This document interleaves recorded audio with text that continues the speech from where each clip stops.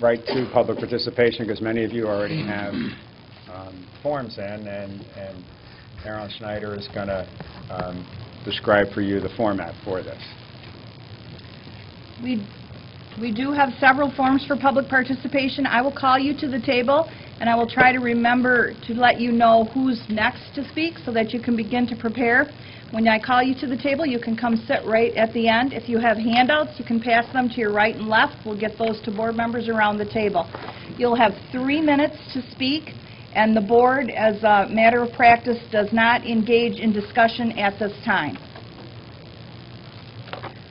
So our first speaker is Kathleen Ader, and the second person is Chris Jurians. So Kathleen, if you could please come to the table.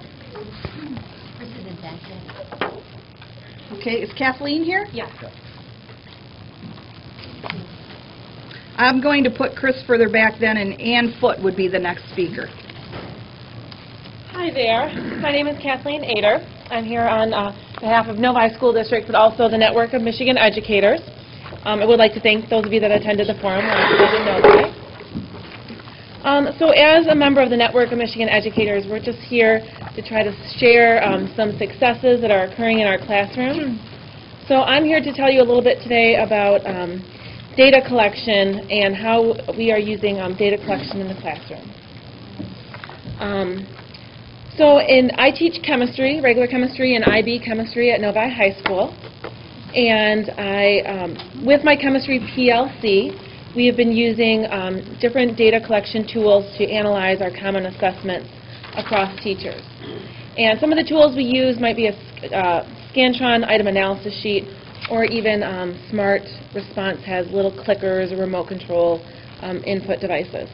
So when we use those, we can then get a spreadsheet that will analyze not only for our students immediately which questions they got correct, which ones they got wrong, but then as teachers we can look and see, did 40% of students miss this particular question, did 70% miss a question, but in addition to that we can also see which questions or which answer options are they selecting. So we can kind of drill down and get inside their brains and understand where their misconceptions may lie. Some of the very powerful things we've been doing that I present here on this sheet, comparing 2 different teachers and seeing where there are discrepancies between how their students are performing on any given assessment. And in our PLC, we take anything that's a double-digit number and decide that we want to look a little more closely at that particular question. And so we've found times where perhaps one teacher is performing a lab or some type of project that's really helping students understand this concept and this standard, and so then perhaps that's something that the entire PLC should explore adding to their classroom. Novi is also a focused school district, so we have been looking at how our students are performing across gender and different ethnic groups as well.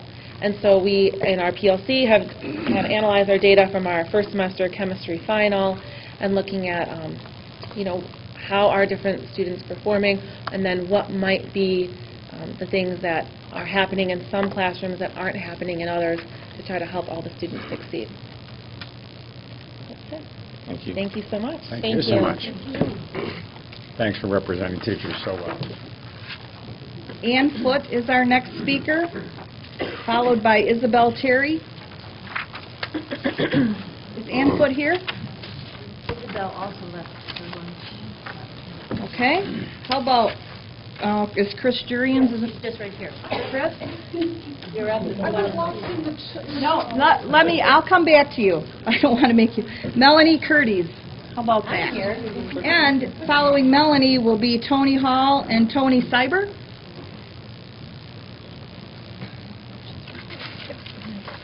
I wanted to thank all the folks that came this morning, and I want to thank the board for deciding to delay the vote on the next generation standards to give some due consideration to more information. Thank you for the opportunity to address the board and the Department of Ed. Many of you may recognize me as someone who's attended your meetings and followed your work and actually attempted to become part of your team last year. Best wishes to those of you who beat me. I come before you today to ask you to stop the implementation of Common Core standards and assessments and that you vote not to accept the next generation science standards. Most of you have been working hard on improving education for many years. Sadly, our collective efforts have not generated very good results. 40% of our students can't read at grade level, and 70% of our students can't work at math at grade level. Ed Trust Midwest recently published a report indicating we are among the worst states in the rate of improvement. Perhaps we need to be reflective of these results. In this age of accountability, clearly someone has to be held responsible for the collective results of our state. But I'm not here to point fingers. I'm here to offer a constructive suggestion. Over the last 10 years, you folks have worked very hard to develop good math and ELA standards. Are they perfect? No. But we have control, and we can improve them. We have excellent and fairly straightforward recommendations from the Fordham Institute to guide us. You have worked very hard to establish a good state test with rigorous cut scores that really do reflect student achievement year to year. You know how long this took. You know how hard it was to get here. You have devised credible tests with accommodations. Do these tests work to inform instruction? No, but then they were never intended to do so, and we all know that. Tests for this purpose are available on the open market, and we can facilitate their use, but the MEP is a fair measure of student achievement across the state. And now you seem ready to throw in the towel and chuck all this good work for unproven set of standards, an unwritten assessment with no credibility, undefined cut scores, and potential technological disasters. As Eileen Weiser recently said, the Common Core standards are not perfect, but we cannot fix them. The Smarter Balanced assessments are generating crying kids, frustrated parents, and panicking teachers, all afraid that this experiment will cost them dearly in accountability. We cannot fix Smarter Balance. Who is accountable for this leap of faith? All of us in this room know that changing our standards and assessments are not going to improve student achievement. We're spinning our wheels on this agenda. We do need to improve teacher preparation, professional development, and parent engagement, and these are the steps for Michigan to get real improvement in student achievement. You know this is true. We need to retain control, incorporate real best practices like Massachusetts, and manage our destiny. Can you imagine by delegating our sovereign right to direct education that you are delegating accountability? You can't. Can you honestly believe that unnamed, unaccountable bureaucrats care more about Michigan children than you? Our legislators, our own parents and teachers? Can you honestly believe this experiment in standards and assessments will be better than what you have been doing all these years? Please reconsider what you're doing. Yes, we must improve student achievement in Michigan, but respect yourselves, your staff, your Michigan legislators, Michigan teachers, and Michigan parents. We know national standards and assessments are not a silver bullet. We have work to do. Thank you. Thank you. I just made one copy if you guys want. Are Tony Hall and Tony Cyber here? Yes. Did you want to come to the table together? Sure. Okay, thank you.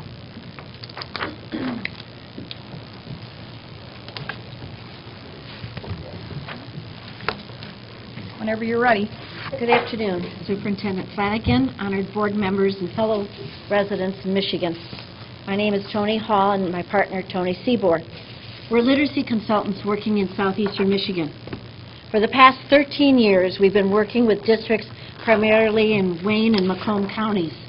For 6 of those years, I was a contract literacy consultant for Wayne RESA. Our principal job has been that of literacy professional development for elementary and middle school, along with the creation of literacy libraries to support teaching strategies that had been implemented. Over these past 13 years, school districts have gone down a path leading them to the Common Core. They have been implementing various research-based strategies that have centered around diagnostic assessment of a child's strengths and needs in literacy and strategies to support the next level of literacy acquisition. The district curriculum directors made these professional development decisions with emphasis on the brightest and best people, researchers from across the country. Many of those have hailed from our state of Michigan. People like Nell Duke and P. David Pearson and Dorsey Hammond and Taffy Raphael and Dick Allington, Lance Gentili, Elaine Weber, just to name a few. They're all a part of it. After many years of working with various groups across the Detroit metropolitan area, I have seen firsthand how they are welcoming the thought of the Common Core. They are anxious to align what they have been currently doing with the standards to be able to make the necessary additions so that children during their watch will be better prepared for the future. Many times I've witnessed firsthand the excitement that the teachers have had when they have learned a new strategy, done it with their children, and come back for subsequent professional development and see it working. The Common Core did not begin in the last 10 years. Rather, in the last 2 years. It began over the last 10 years. We and they are welcoming the chance to have it all written down so that the necessary scaffolding will continue to occur. I could go on in very specific things like oral language and comprehension and how much they have learned to delve into it and in deeper pieces.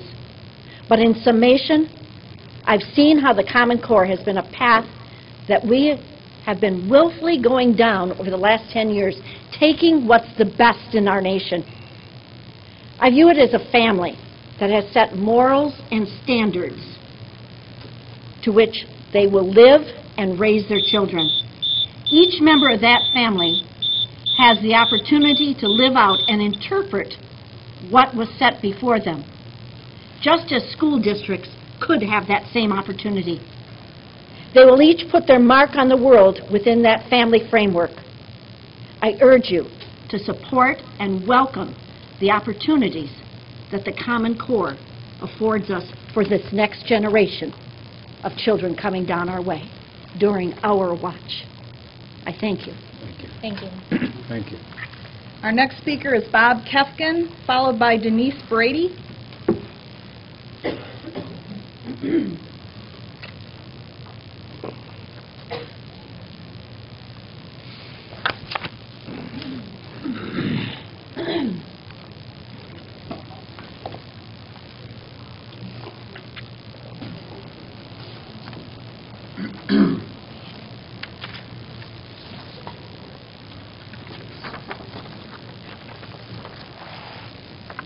Good afternoon, Superintendent Flanagan, board members.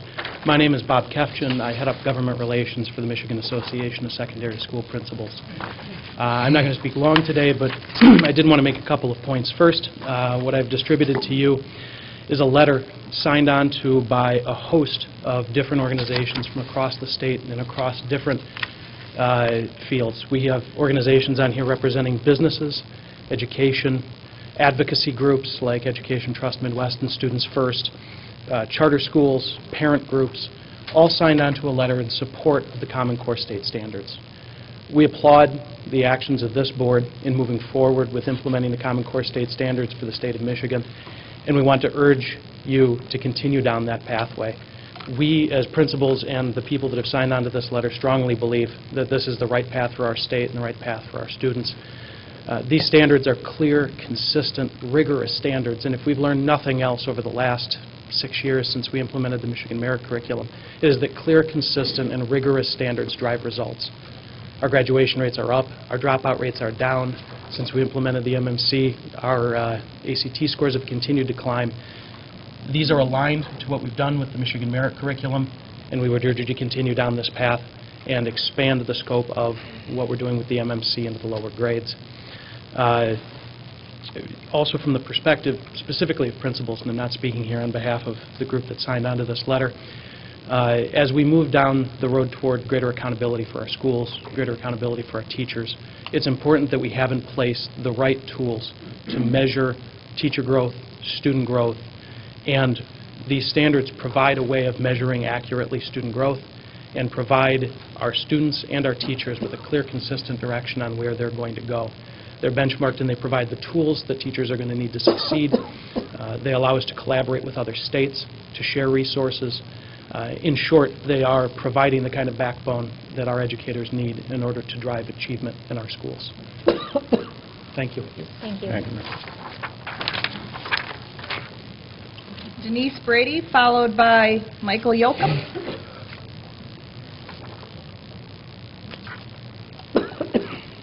Good afternoon. I am representing the Michigan Mathematics and Science Center Network. as the director of the Capital Area Science and Mathematics Center. And I thank you for allowing me to speak on behalf of the Common Core State Standards. And I just want to share some of the experiences and the growth that I have seen in my work with teachers in professional development settings. These standards are focused at each grade level. They provide the coherence that is needed between the grade levels so that these standards build from kindergarten on through high school and are very intentional, and we can work with teachers to recognize and understand those progressions as to how students learn to do mathematics, and the conceptual knowledge that is built in balance with procedural knowledge. For many years, we have assessed procedural knowledge with mathematics, and that has not always got us the results. The conceptual understanding is what is very evident in these standards. So as I'm working with teachers, and the Mathematics and Science Center networks have had large-scale projects around the state, especially at the secondary level, in the Algebra for All projects, in the Project Prime, which is focused on secondary mathematics, and seeing the progressions that teachers now understand. Why is it important in middle school that students have this understanding to build through high school? And when the teachers come to professional development and share these things that are going on in their classrooms and the growth that is happening both for them professionally and for their students' knowledge. The other benefit that is inherent with the Common Core State Standards is the plethora of resources that we now have available to us. So in my tenure as a director and as a mathematics consultant, that we no longer are having to put these resources together ourselves within this state, but yet can share with others that are developing resources and have these resources available for our teachers, and these great tasks for students to delve into in their classrooms and to explore the mathematics. So the Common Core State Standards certainly are a benefit to our teachers, to our students, our children in this state. And as we look at supporting these standards, I urge you to do that because they make perfect sense to move our children and education system forward in this state. Thank you very much.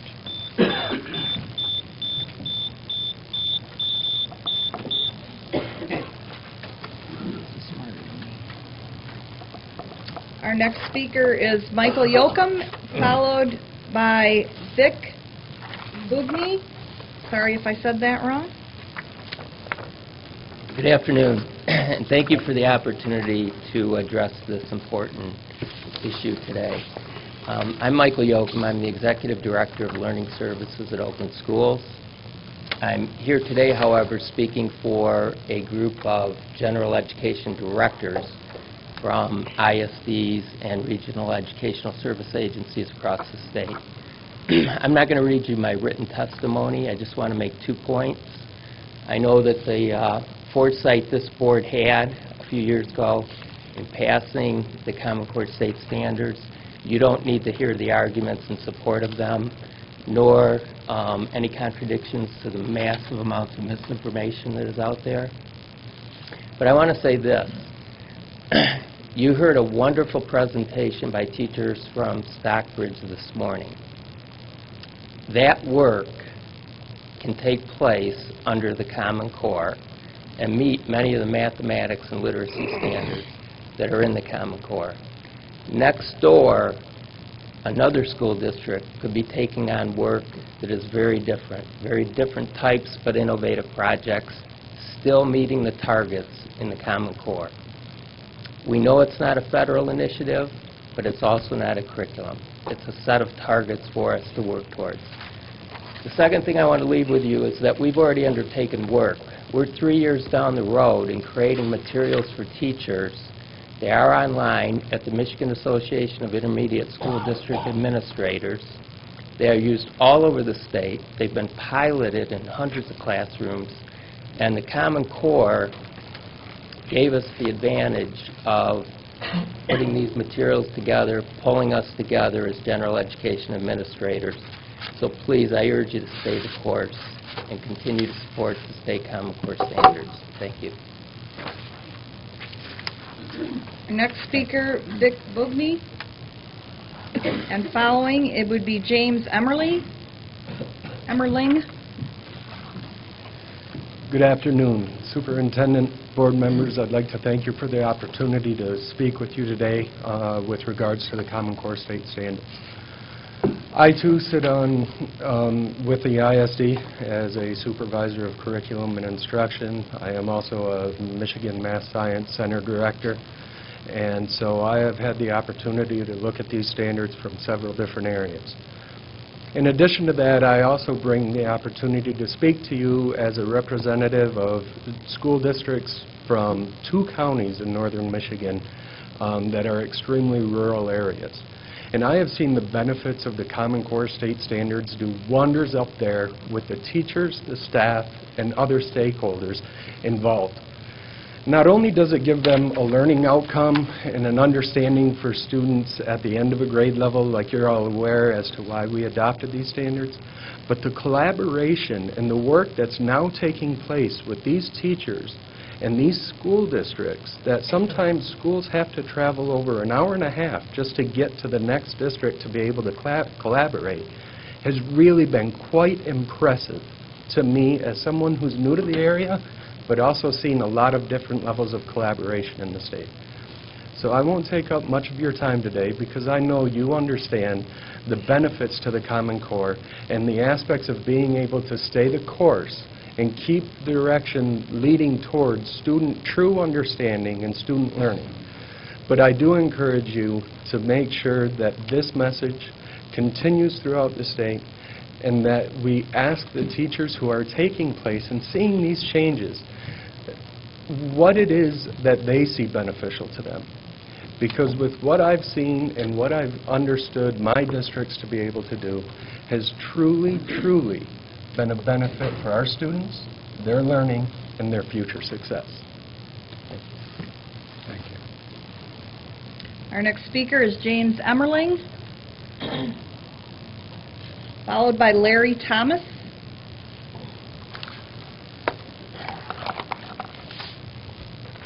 Hello, my name is James Emmerling, and I, too, am an ISD employee, a Michigan Math Science Center Network Director, and I also am a leader in the St. Clair Hub of the Michigan STEM Partnership.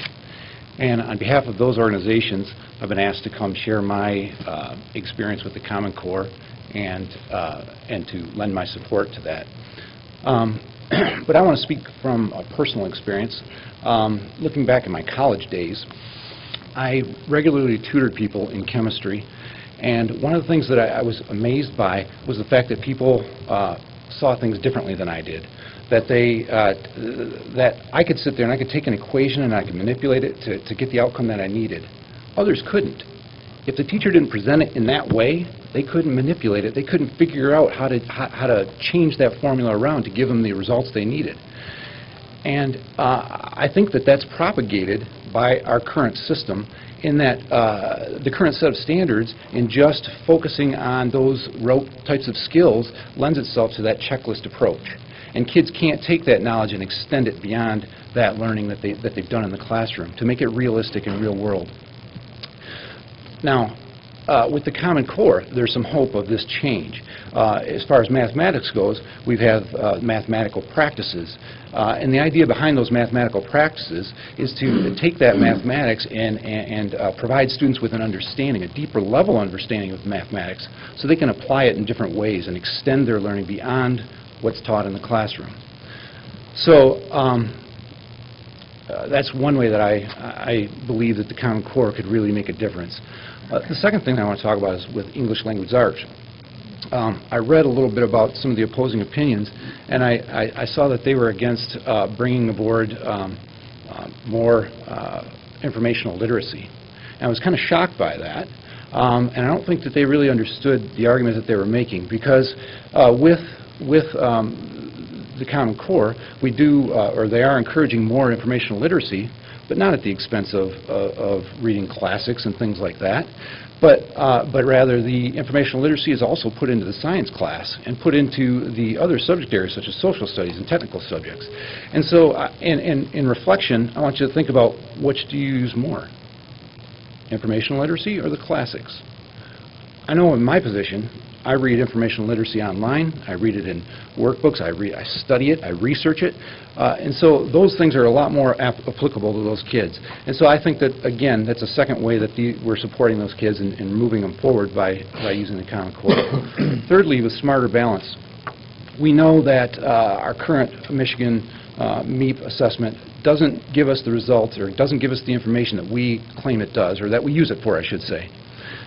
Using Smarter Balance, you have a full suite of assessment possibilities, from the formative assessment that the teacher was talking about just a few minutes ago, to actual performance assessments where kids are performing and doing whatever it is that you've taught them and extending it to a real-world application. And so I think that the Common Core really can extend us beyond what we're currently doing. So with that, I'd like you just to think about, if those ideas resonate with you, then I think that you'll agree with me in supporting it. Thank you. Our next speaker is Larry Thomas, followed by Ann Foote.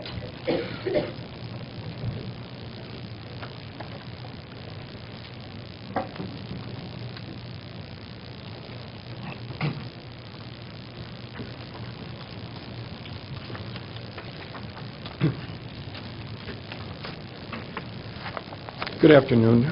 Thank you, Superintendent Flanagan and the Board of Education. My name is Larry Thomas. I'm the Executive Director of School Quality at Oakland Schools, and I'm here today on behalf of the Michigan Association of Supervision and Curriculum Development, or Michigan ASCD. As the president of that association, I've been asked by the colleagues across the state to come and urge the board to stay the course with the Common Core and the science standards coming forward, as well as to work towards the Smarter Balanced assessments. Those collectively together, I'll just bring up 2 points that are in the testimony they sent, will help level the playing field for students across the United States that choose in their states to be part of this. It is nothing that's being mandated to states. It's been a choice. And we commend you as a State Board of Education for moving that forward for all of our kids. Actually having the same standards available for students across the county, across the state, across the nation is a huge effort forward for all of our children. And please do not back away from that. Within that context, it's not a curriculum, it's a framework. And we all know that it's a framework that we as educators have to diligently work together in order to move forward and deliver what we need for all of our kids that are different in different contexts, in different parts of the state and different parts of the country. And if we're going to be globally competitive, it's time we own up to what we need to do and what Smarter Balanced assessments can bring to the table in the formative nature of helping teachers collaborate with assessment data in order to look at the quality of the instructional practices that they're delivering day to day to the children in their classrooms is nothing like we've ever seen before. We're excited about it and we're nervous about it, but we know that's where we need to go. We commend you and we encourage you, stay the course, please. Thank you for your time. Our next speaker is Ann Foote, followed by Chris Jurians.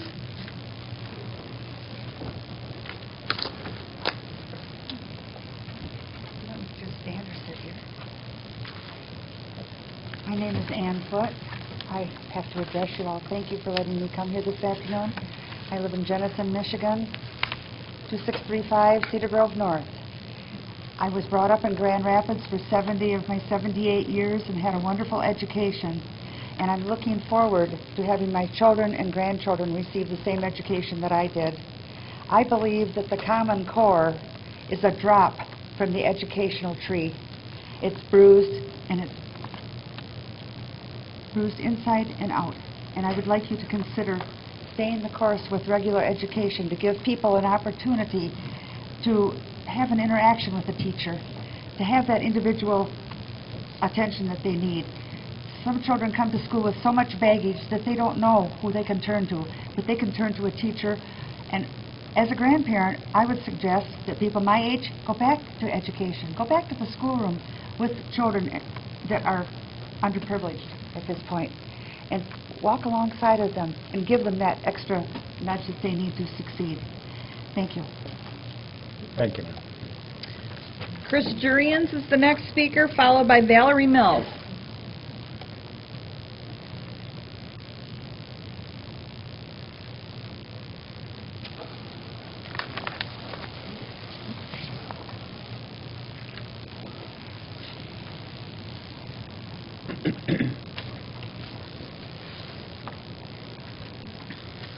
My name is Chris Jurians. I'm from Grand Rapids, Michigan. I have a son who's a sophomore in high school in a charter school. I'm here today to talk against Common Core because I don't think it's the right thing to do for our children. When I was in school, they had stuff they called vocational education. This is what we need instead of Common Core. But Governor Granholm signed the Memo of Understanding, entered into an agreement to implement Common Core state standards. Governor Snyder took the lead from there in order to get funds from the Race to the Top, which was Arne Duncan and Obama program. He had to give up control over education and curriculum at the local and state levels and sell the soul of our education system to the federal government. Along with Michigan, 45 other states and the District of Columbia signed on not because Common Core standards are better, but because they each wanted a share of the federal dollars involved. What all the states fail to realize is that with federal dollars come federal strings. The states were told they had to sign on to the Common Core before they were even written or forfeit their Title I funding. Title I funding is money that many schools in the severe straits they're in now live or die by. The Common Core is a political document with an identifiable ideology and history that has contributed greatly to the current document. It is important to question who decides what research is used and how that research is presented and used. Why should the Bill and Melinda Gates Foundation or Rupert Murdoch be telling us how to teach our kids and what we need to teach our children? The Common Core materialized as a tool of the private sector. It was not sought by educators or those who care about students or the future of the common good. Common Core was meant for political gain and economic profit. Textbook publishers, testing companies, and the IT people needed to install the computers and software in the schools are among some of the people who stand to gain the most from the Common Core implementation. Of the 4 requirements of implementing Common Core is international benchmark standards. Who decide what was benchmarked? Are we modeling our schools after the United Nations or a European model? Not all students are going to be rocket scientists or go on to college. Many kids would rather go into another field, skilled trades. The Pioneer Institute estimates that nationally the cost of Common Core is $16 billion. If you divide that among 46 states, that is approximately $3 billion per state. If you divide that up among the different districts, it is more money than many financially strapped school districts have available. The IT costs alone of implementing the standardized testing are going to be huge. Unconsidered costs including substitute teachers while training regular teachers how to use the new system, new textbooks, new computer, and other hardware for adaptive testing. Common Core was developed by CCSSO and the National Governors Association, both of which are extremely well funded by the Gates Foundation. To quote a line from the movie, "Show me the money." The states that adopted Common Core had no field testing of it, and our children are being used as guinea pigs for the implementation of Common Core, thanks to Achieve and the Gates Foundation. I'm sorry, your time is up. Okay, I'm done. Thank you. For that reason, please opt out of Common Core. Thank you. Our next speaker is Valerie Mills, followed by Robbie Kramer.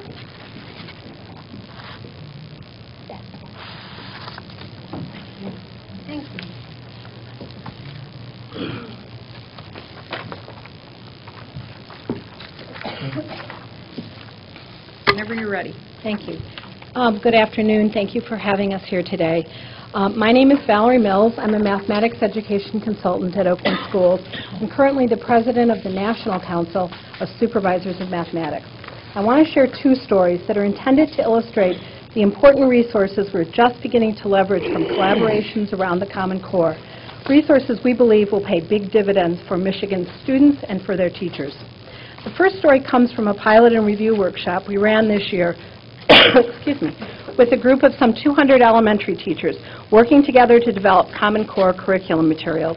During a session, one of the teachers in the 4th grade group raised a question about how students' understanding of measurement concepts is likely to develop across the elementary years. Until about 12 months ago, the answer to her question would only have been found scattered among multiple studies buried in research publications. The thing is, the acceptance of the Common Core by 45 states has prompted working groups of university faculty to begin to synthesize research like this into a number of free online resources, each organized around the Common Core, so that literally within a few minutes, this teacher and her colleague had multiple relevant, vetted research materials with which to help them answer these questions. This story that you hear is about two important levels of collaboration that are already producing results, one at the state level among teachers and one nationally among academic faculty, both directly enabled by the Common Core. Story number 2 comes from a series of national meetings I've attended over the last couple of weeks as the supervisor president for our national organization. My first stop was a meeting of the the Mathematics Common Core Coalition. This is a small group that includes only the presidents of the 4 national math education associations, along with representatives from the National Governors Association and the CCSSO. This young organization's sole mission is to ensure the successful implementation of the Common Core. The next day I met with a slightly larger group, the Conference Board of Mathematical Science. This is a group also composed of presidents, but this group has 17 of America's mathematics as well as mathematics organizations represented. Again, we heard about how each organization is working to provide resources and training to support the Common Core. As a lifelong member of Michigan's math education community, I've seen no fewer than 5 wholesale Michigan redos of curriculum. Each time I was faced with the challenge of implementing these standards and adjusting teaching strategies with support from no further afield than my colleagues down the hall. Now, for the first time in my 30-something years, the Common Core state standards have sparked coordinated, thoughtful, focused collaborations among the mathematics community in Oakland, in Michigan, and across the country. Effectively, one sustained conversation with a common goal of helping every child in our land learn mathematics. I encourage you to join my colleagues and I as we embrace this opportunity to leverage the intellectual resources of a nation in support of Michigan's children. Thank you. Our next speaker is Robbie Kramer, followed by Paul Drummond.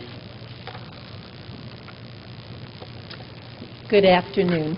I'm Robbie Kramer, and I'm the Executive Director of the Michigan Science Teachers Association.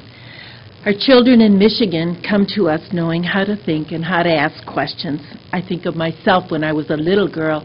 My grandma was a celery farmer, and she taught us how to plant celery seeds, and they started their crop in the windows of the dining room and in the living room. And the question was, why are you planting them there, Grandma? What are you doing? Help me understand.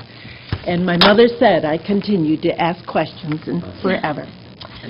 Our role as educators is to help children answer their questions, but also to be able to ask deep questions, complicated questions, questions that help them to construct their own knowledge and indeed to make sense of their world.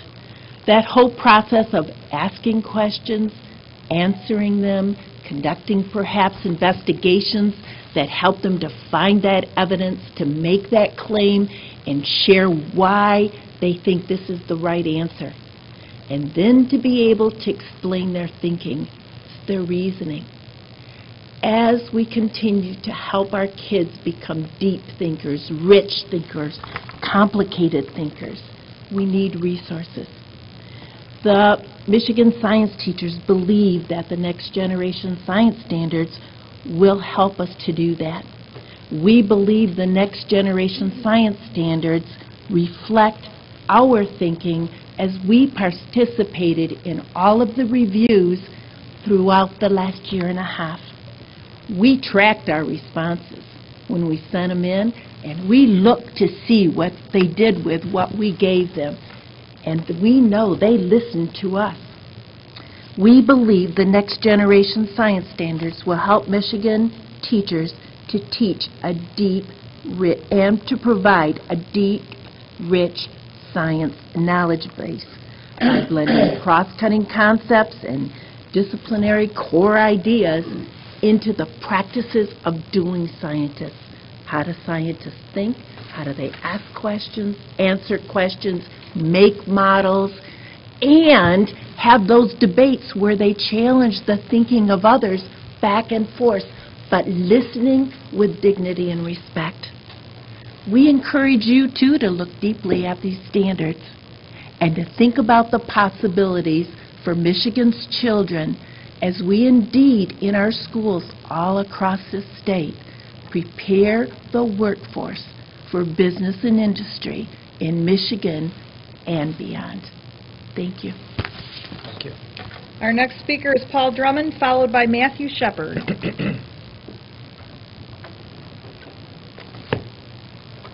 Good afternoon, Superintendent, President Austin, and the board.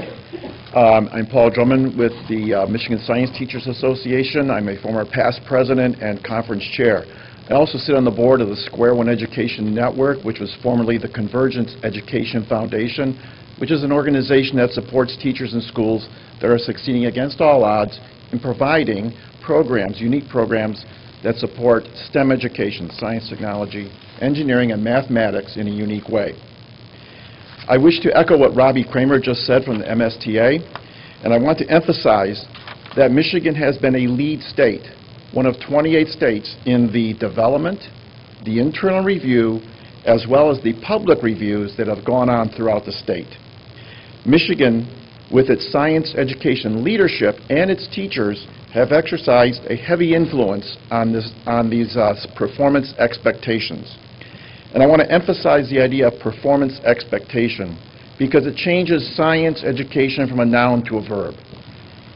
A very unique piece of this is the fact that the science and engineering practices are embedded in every expectation from kindergarten through 12th grade.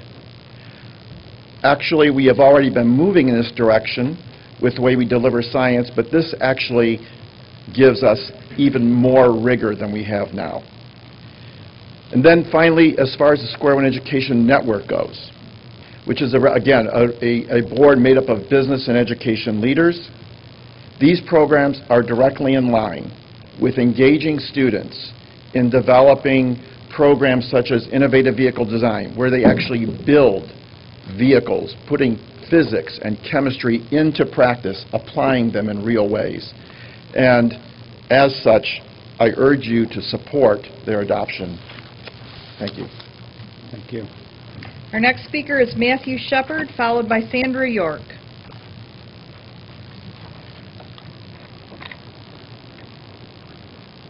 Good afternoon. I'm Matthew Shepard. I'm Vice Chair of Shiawassee County 912 Commission. We foster a restoration of individual liberty through education of civic awareness. My main point is if Common Core is incorporated throughout the state, it's just another ploy by the UN to not only remove the Constitution from the history books and everything else, but to go to a one world order. That's all I have to say. Thank you. Sandra York, followed by, actually, I believe Sandra York's our last speaker. Does anyone else have any forms? If so, I'd like to have them, please.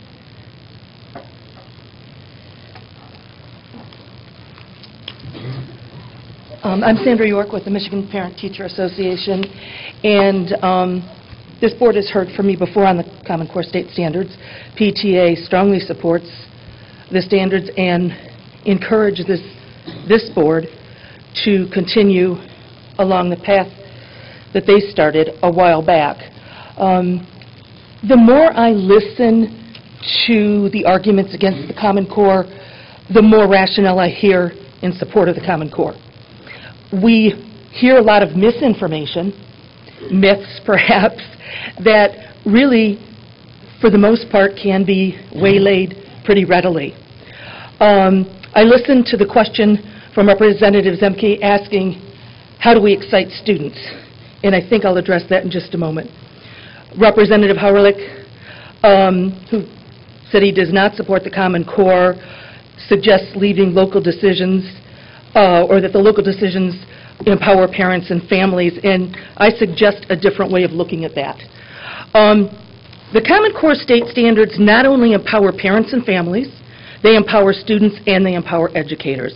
We've heard a lot of testimony to that effect, or commentary, I guess, would be a better word here. As a parent, I would think that understanding the expectations for your students would be considered, or your children would be considered critical. To be able to move from state to state and know that your child is not a year behind, or even a year ahead, because that is as disempowering for a child when they're sitting in a class going, yeah. I mean, you really need them to be engaged from the minute they're in the door to the last minute they leave the door. Empowering students with a foundation that allows them to do anything. As a 13-year-old, I may not think I want to go to college. I may think I want to be a plumber, and that is a very valid occupation. However, later, I may decide I want to do something else. And I should have the foundation to make that change at any point in my life. Empowering educators, the Common Core state standards do keep the curriculum local. What it does is give standards. Years ago, I taught with a contract program where we taught higher level mathematics concepts in classrooms all over Detroit. It was my third year when I became just so comfortable with that curriculum that I could do everything around it. I had better classroom management skills. I could be more creative with my curriculum. And that's the beauty of the Common Core state standards. It gives the basic framework, and it leaves educators the open floor to do whatever they want, to engage those students, to excite those students, and to move along as things in the world change. I have 2 seconds, but this might take 3.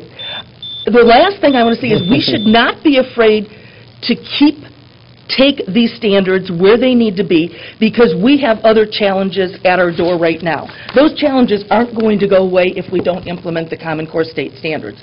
We have a responsibility to take care of both. And thank you for the extra few seconds. Thank you. Those are all the forms that I have. I do have 3 people that do not wish to speak. Isabel Terry wants to be on record that she's against the Common Core. Tina DuPont wishes to be on record that she's against the Common Core. And I have some written information supporting the Common Core from John Guevara of the College Board that I will pass around to you. I think that's the end of public participation. Thank you, Mertz. Great example of the diversity of our nation. It's really interesting to watch and hear different views. I mean, and I think it's good for us to listen to each other's perspectives and try to learn something from that. So thank you all for taking the time to be here. We're still kind of in the morning in one sense, so we're going to item C. We had a full and good morning, and this is something that's actually been on the dockets for a while, and I know Eleanor White and Sally Vaughn are going to join at the table here. It's a presentation on low-incidence disabilities, teacher preparation initiative. Just to remind the board, and then Michelle and Lupe as new board members, this was that issue that, back to Liz Bauer's time, really, who I think got us to focus on some of this. It was a result of the closures and concern for future closures and programs for low-incidence disabilities. The State Board of Ed asked us as a staff to explore options to ensure that Michigan has an ample supply of teachers trained to work with students with low-incidence disabilities, and this is our chance to kind of provide you with that update. And Eleanor, I think there's some folks in the audience that you also wanted to thank as we started. Were there some folks in the audience that you thought you might want to thank? Well, I'm going to thank the group, but I think I'd first want to acknowledge my Assistant Director, Terry Johnson, who refused to do this today. Thank you. Decline. Joanne Winkleman, who does so much support from the office. I want to recognize the rest of the committee. There are people here from the Office of Special Education, and I understand one of the host universities for the program we're going to reduce is here from Western Michigan, right? Okay, thank you. Hi, staff, the rest of you. So, this is the most of you you'll ever see. So following up on what Mike said, this has been a national concern with low-incidence programs and universities not being able to continue with them because they work with such a small number of students, because the small number of college students, because the number of students in the K-12 system is also relatively small. But Eleanor and Terry, along with the other staff, worked with a fairly large stakeholder group to come up with a recommendation that we think is very innovative and creative as far as a way of making sure that we do have qualified teachers to work with students with the low incidence disabilities. And I think as Eleanor walks you through it, you'll see that this is something that we think can also be a model for other programs that may be in danger of closing at the university level. Eleanor? Right. I thank you for the opportunity, and if you take a look at the slide, the tile, you'll see that I always try to start with students because that's about perspective for me. Our discussion today is about supporting a small population of learners. The students represent less than 1% of all students in Michigan. It is because this group of students is so small and their needs so specialized that our development of skilled professionals to support them is so critical. You hear us talk about LTIPI, or if you've seen this in your notes for the last few months, the Low Incidence Teacher Preparation Initiative. By the time we finish, you'll know it as the Michigan Consortium for Teacher Endorsement for Deaf and Hard of Hearing and Visual Impairments. And because those of us in special education love acronyms so much, we haven't come up with one for this, but I want you to know we're meeting about it. The endorsement program that the Office of Special Education has developed has a comprehensive curriculum that complies with multiple state regulations and certification requirements. It is both new and exciting. The option that is going to be presented today is the result of over 70 stakeholders, several who are present today, several who I've introduced specifically. I would ask that all of those who participated who are in the room now please stand and be acknowledged. Don't be reluctant. Come on. Come on. All right, thank you. Thank you. All 70 were going to go comment today. I told them there would not be room. Got that right. Students with an IEP make up roughly about 14.5% of the Michigan students. If you see the numbers there, they may seem small. The students with hearing impairment represent about 1.3% of the students with disabilities, and there are less than 1% of the students with a visual impairment in Michigan, less than 1% of the students with disabilities. Across the country, colleges and universities are closing preparation programs for teachers in these areas as the disabilities recur in a small number of youth, and enrollment in the college and university programs are small and not cost-effective. As you can see, the offerings for students interested in pursuing a career as an educator for students who are blind or partially sighted are limited. Special education has many shortage areas, and among them are teachers for our low incidence populations. We need teachers with highly skilled, specialized skills to educate our students who are deaf and hard of hearing and those with visual impairments. I've used the term low incidence population. Students with disabilities fall into two basic categories. The higher incident populations include disability categories that you hear very often, like learning disabilities, emotional impairment, and more often, autism spectrum disorder. Visual impairment and hearing impairment are two of those categories for low incidence population students. Others would be other health impairments, although it's growing, and also students with significant cognitive impairments. I want to make sure that I say to you that deans of colleges do value these programs. They value the preparation of teachers for low incidence populations, but programs are costly, and there are so few students who are going into that area, it's very difficult to keep and maintain qualified staff and to keep the quality of those programs at a standard which they would like. MDE staff was charged with exploring options to ensure Michigan has an ample supply of teachers who have this specific training. This is part of our IDEA requirement, and anyone who would like to look it up, that statute is 300156. It's personnel qualifications.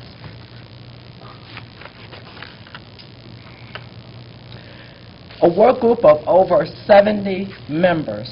This work group was formed in response to the state board's request, and they have worked for several years. Any of you who has ever worked with a group would be aware if you're working with a group of 70 people, it would take you several years just to figure out who was at the meeting, let alone to come to consensus. So I am excited. Particularly, I'm excited that Terry Johnson was chairing that committee of 70 people. I worked for a superintendent prior to coming to the board. Where am I? Michigan Department of Education. And one of the things that he talked about whenever we had something that was a challenge, he told us to look at it as an opportunity. And this really became an opportunity for us to think outside the box and look at another way to prepare teachers for the students that we really need in Michigan.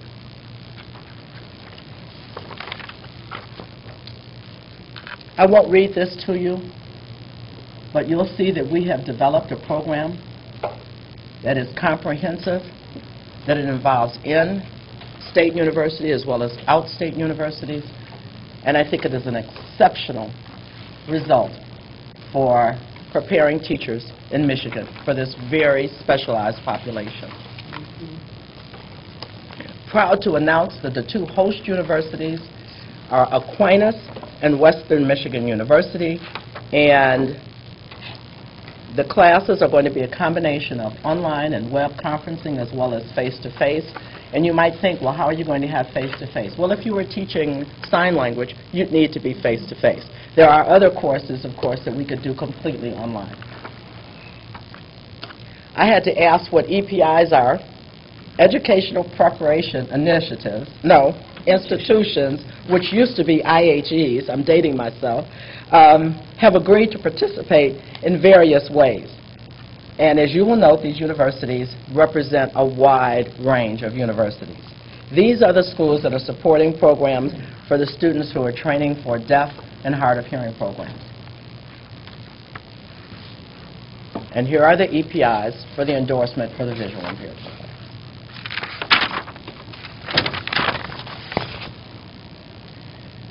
We have a collaborative between two offices, the Office of Special Education and the Office of Professional Preparation.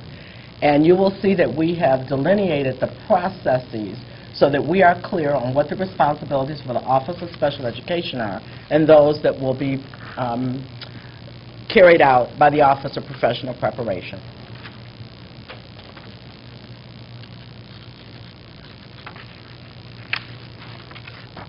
It's really important, I think that's one of the things that we've talked about a lot lately in our office, is that you do not graduate or receive a special education teaching certificate. You receive a teaching certificate. And when you work with special education students with disabilities, what you have is an endorsement that sits on that certificate. So all teachers are qualified to be both general education teachers as well as special education teachers. So I think that is so important, and I want to take that opportunity to share that. It's my favorite slide. We're ready to go. Fall 2013. My next favorite slide, you don't contact me for questions, you contact Joanne Winkleman in our office. The theme going here, Eleanor. And just to say, this is very exciting to see this many states, because the other states are feeling the same pinch that we are. And for us to have this collaborative, and it's great to have Western be the host and the lead for one of those, that I really do think for some of the other program areas that we're having challenges, this could be the way to do. And the partnership between Florist Shop and I think Eleanor's has been very, very good. Her shop got it too, that this is what the endorsement needs to look like, and then Florist Shop is figuring out, okay, here's how they apply for that endorsement. And like Eleanor said, this is not a new certificate. They already have a certificate. This is an endorsement that goes on top of it. Mike? Thank you, Flora, also, then, and your whole team. I know, and thank you, Eleanor. This started, as you know, with the board's encouragement. I think Liz Bauer had a big hand in it, and it really, I think you framed it very well. This gave us an opportunity, because I would probably say that when we left the meeting that first night, we were going, and I think you handled it spectacularly, even though it took a few years. So thank you both, and thanks for the board's encouragement. And there's time for questions. And Dan. One comment and one question, I think. The comment is, there's been a lot of talk, I don't know, for the last year, longer nationally, about kind of markets in education. And there are places certainly where markets do not work. And I think that in service of special ed, well, as currently designed, the markets don't work. And one is in service of students with special needs, unless we actually weight funding such that the market is incentivized to serve those students more effectively. You know, my fear currently is that we're not adequately as a state serving special needs students. The same is true, obviously, of teachers that are being prepared in really small numbers for very specialized careers.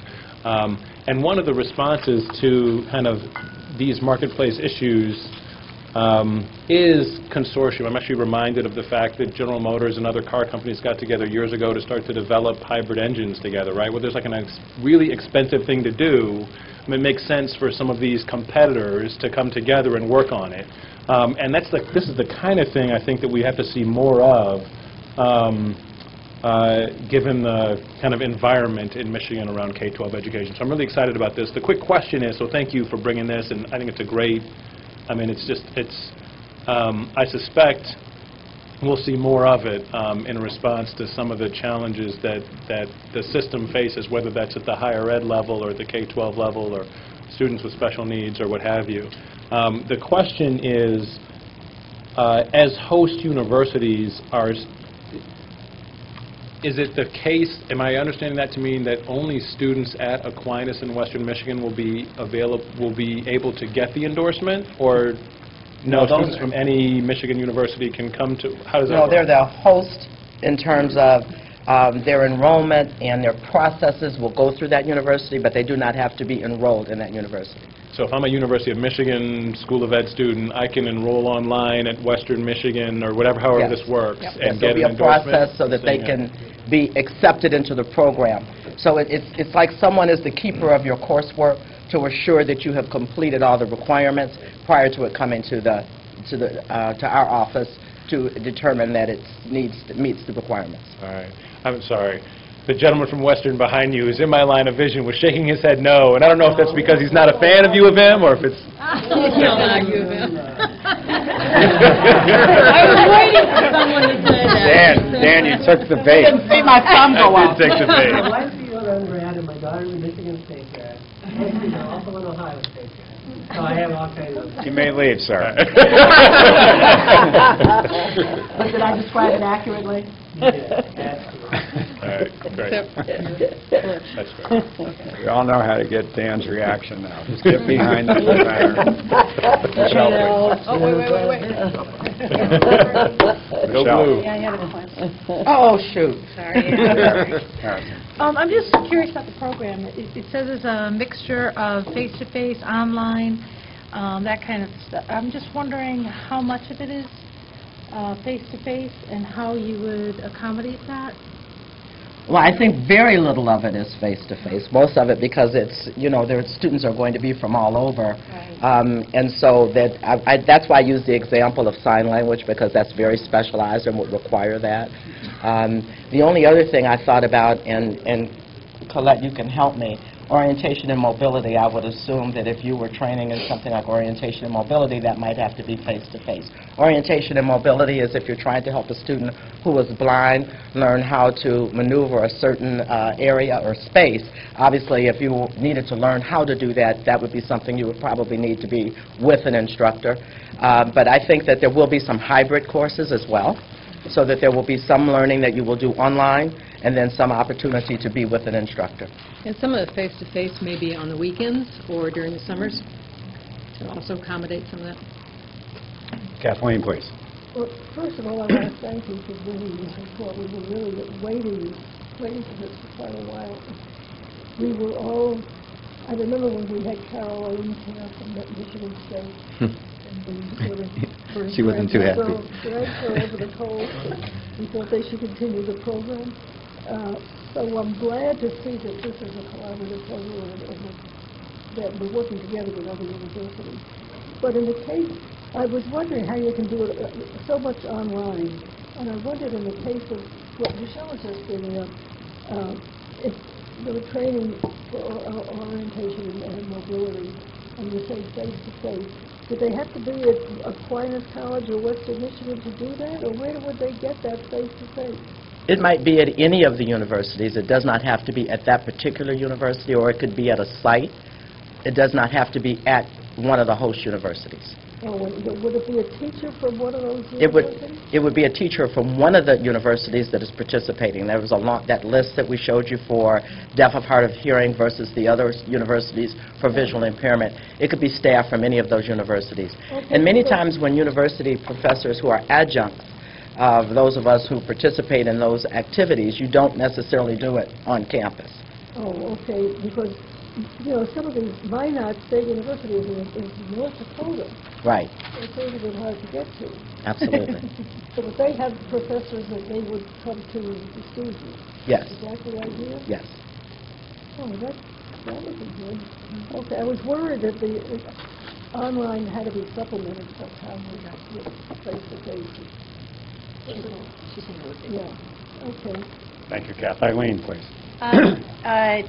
I just hate to let you off without asking one of the directed, deep and probing questions that Elizabeth Bauer emailed the board. Needed to be discovered about the rich background. So I'm sorry, I shouldn't be flippant, but I would like to find out a little bit more about the cross-cutting curriculum that Elizabeth cited here, because she's very excited about this. Oh, I know. Yeah. I read her email as well, Well, so I was you prepared know for I'm your supposed to question. be probing, so. We're not that dumb. You know, what I think about is that we have to look at the changes that have taken place, and it's not that the courses that were offered at specific universities were not great courses with great content. There are just not enough students for the programs to continue. So what has happened is we've taken the best of all of those programs and figured out different ways to deliver them, and in lots of different places.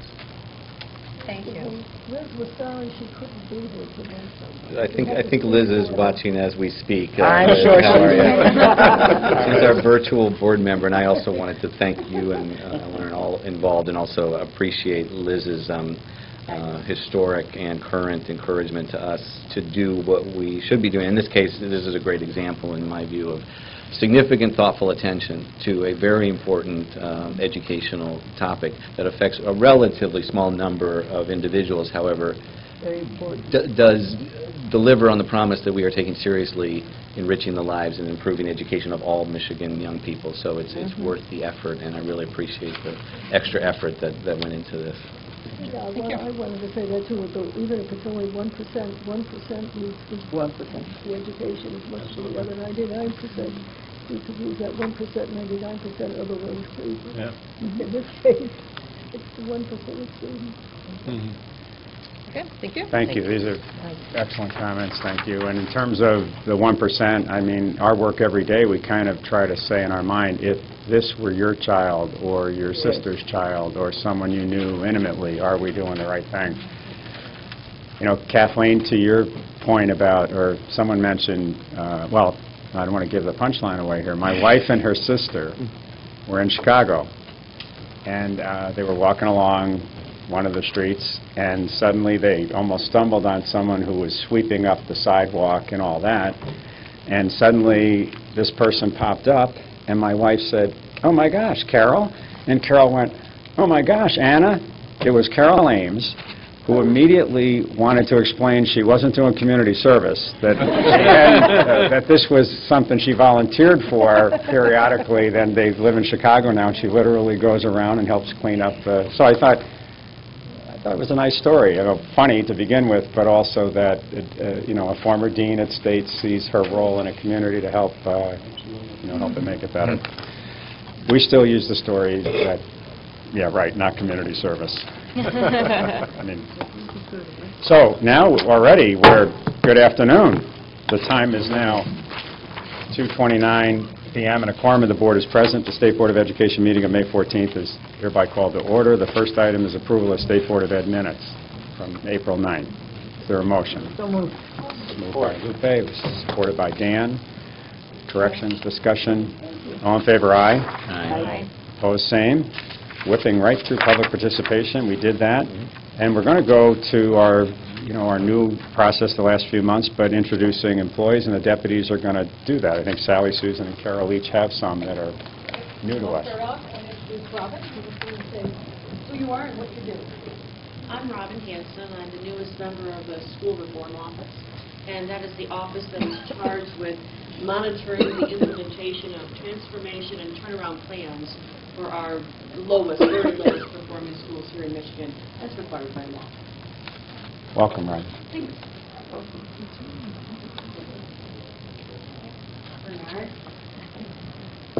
Bernard Lindsay, I'm actually the race car.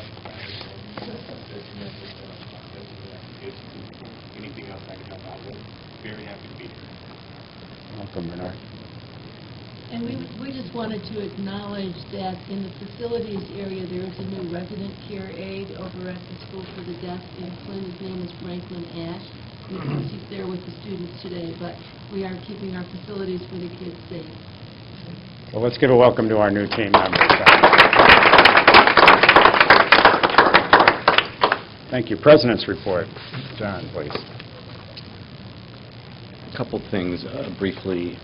Appreciating the testimony for and against the Common Core. I won't belabor or re-articulate what I find to be very compelling and what I'm very proud of this board and all those who testified about the merits of it, that we as a board and as a state are needing to continue to lay the foundation so all young people can be prepared for life and work with a solid grounding. And I think the eloquent testimony that you heard in that regard is powerful. And I want to thank my fellow board members, frankly, for their continued strong advocacy, and Mike and the department for your help and support. And on this and the keeping a comprehensive related Michigan merit curriculum rigorous to provide, again, that foundation for whatever pathways young people choose, as we saw this morning from the Stockbridge folks, is part of our opportunity. And I'm delighted that we have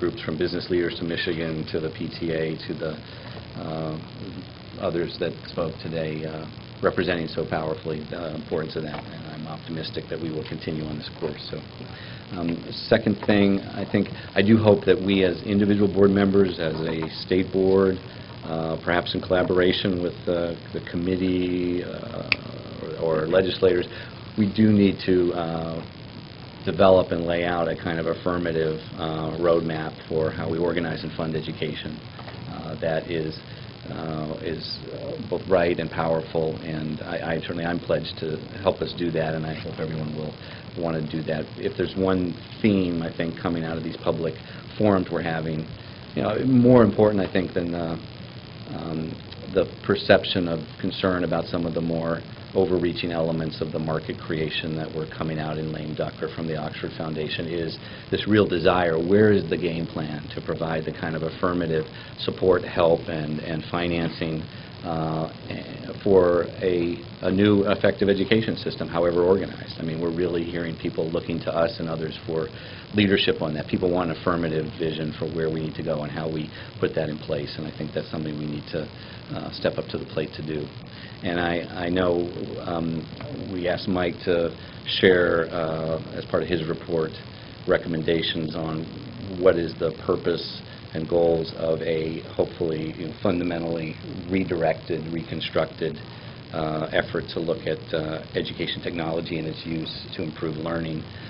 Since we met, it was very unfortunate that there was this revelation or issue of a group that appeared to be, and perhaps was, a secret, organized to try to, with a particular mission as was articulated, perhaps different than its intent, but certainly the way it was articulated by some, to design an online learning program purposely to reduce teachers, with no mention of how this improves the quality of education, and to cut costs. I mean, that is not a goal for what we want to help create. And so I think we're very eager to, we need to figure out how we use technology to improve learning and how we do that well, and an exploration of that has some purpose and some clarity around what is the goal of this project is perhaps very valuable to continue on, but certainly something that is different in its intent.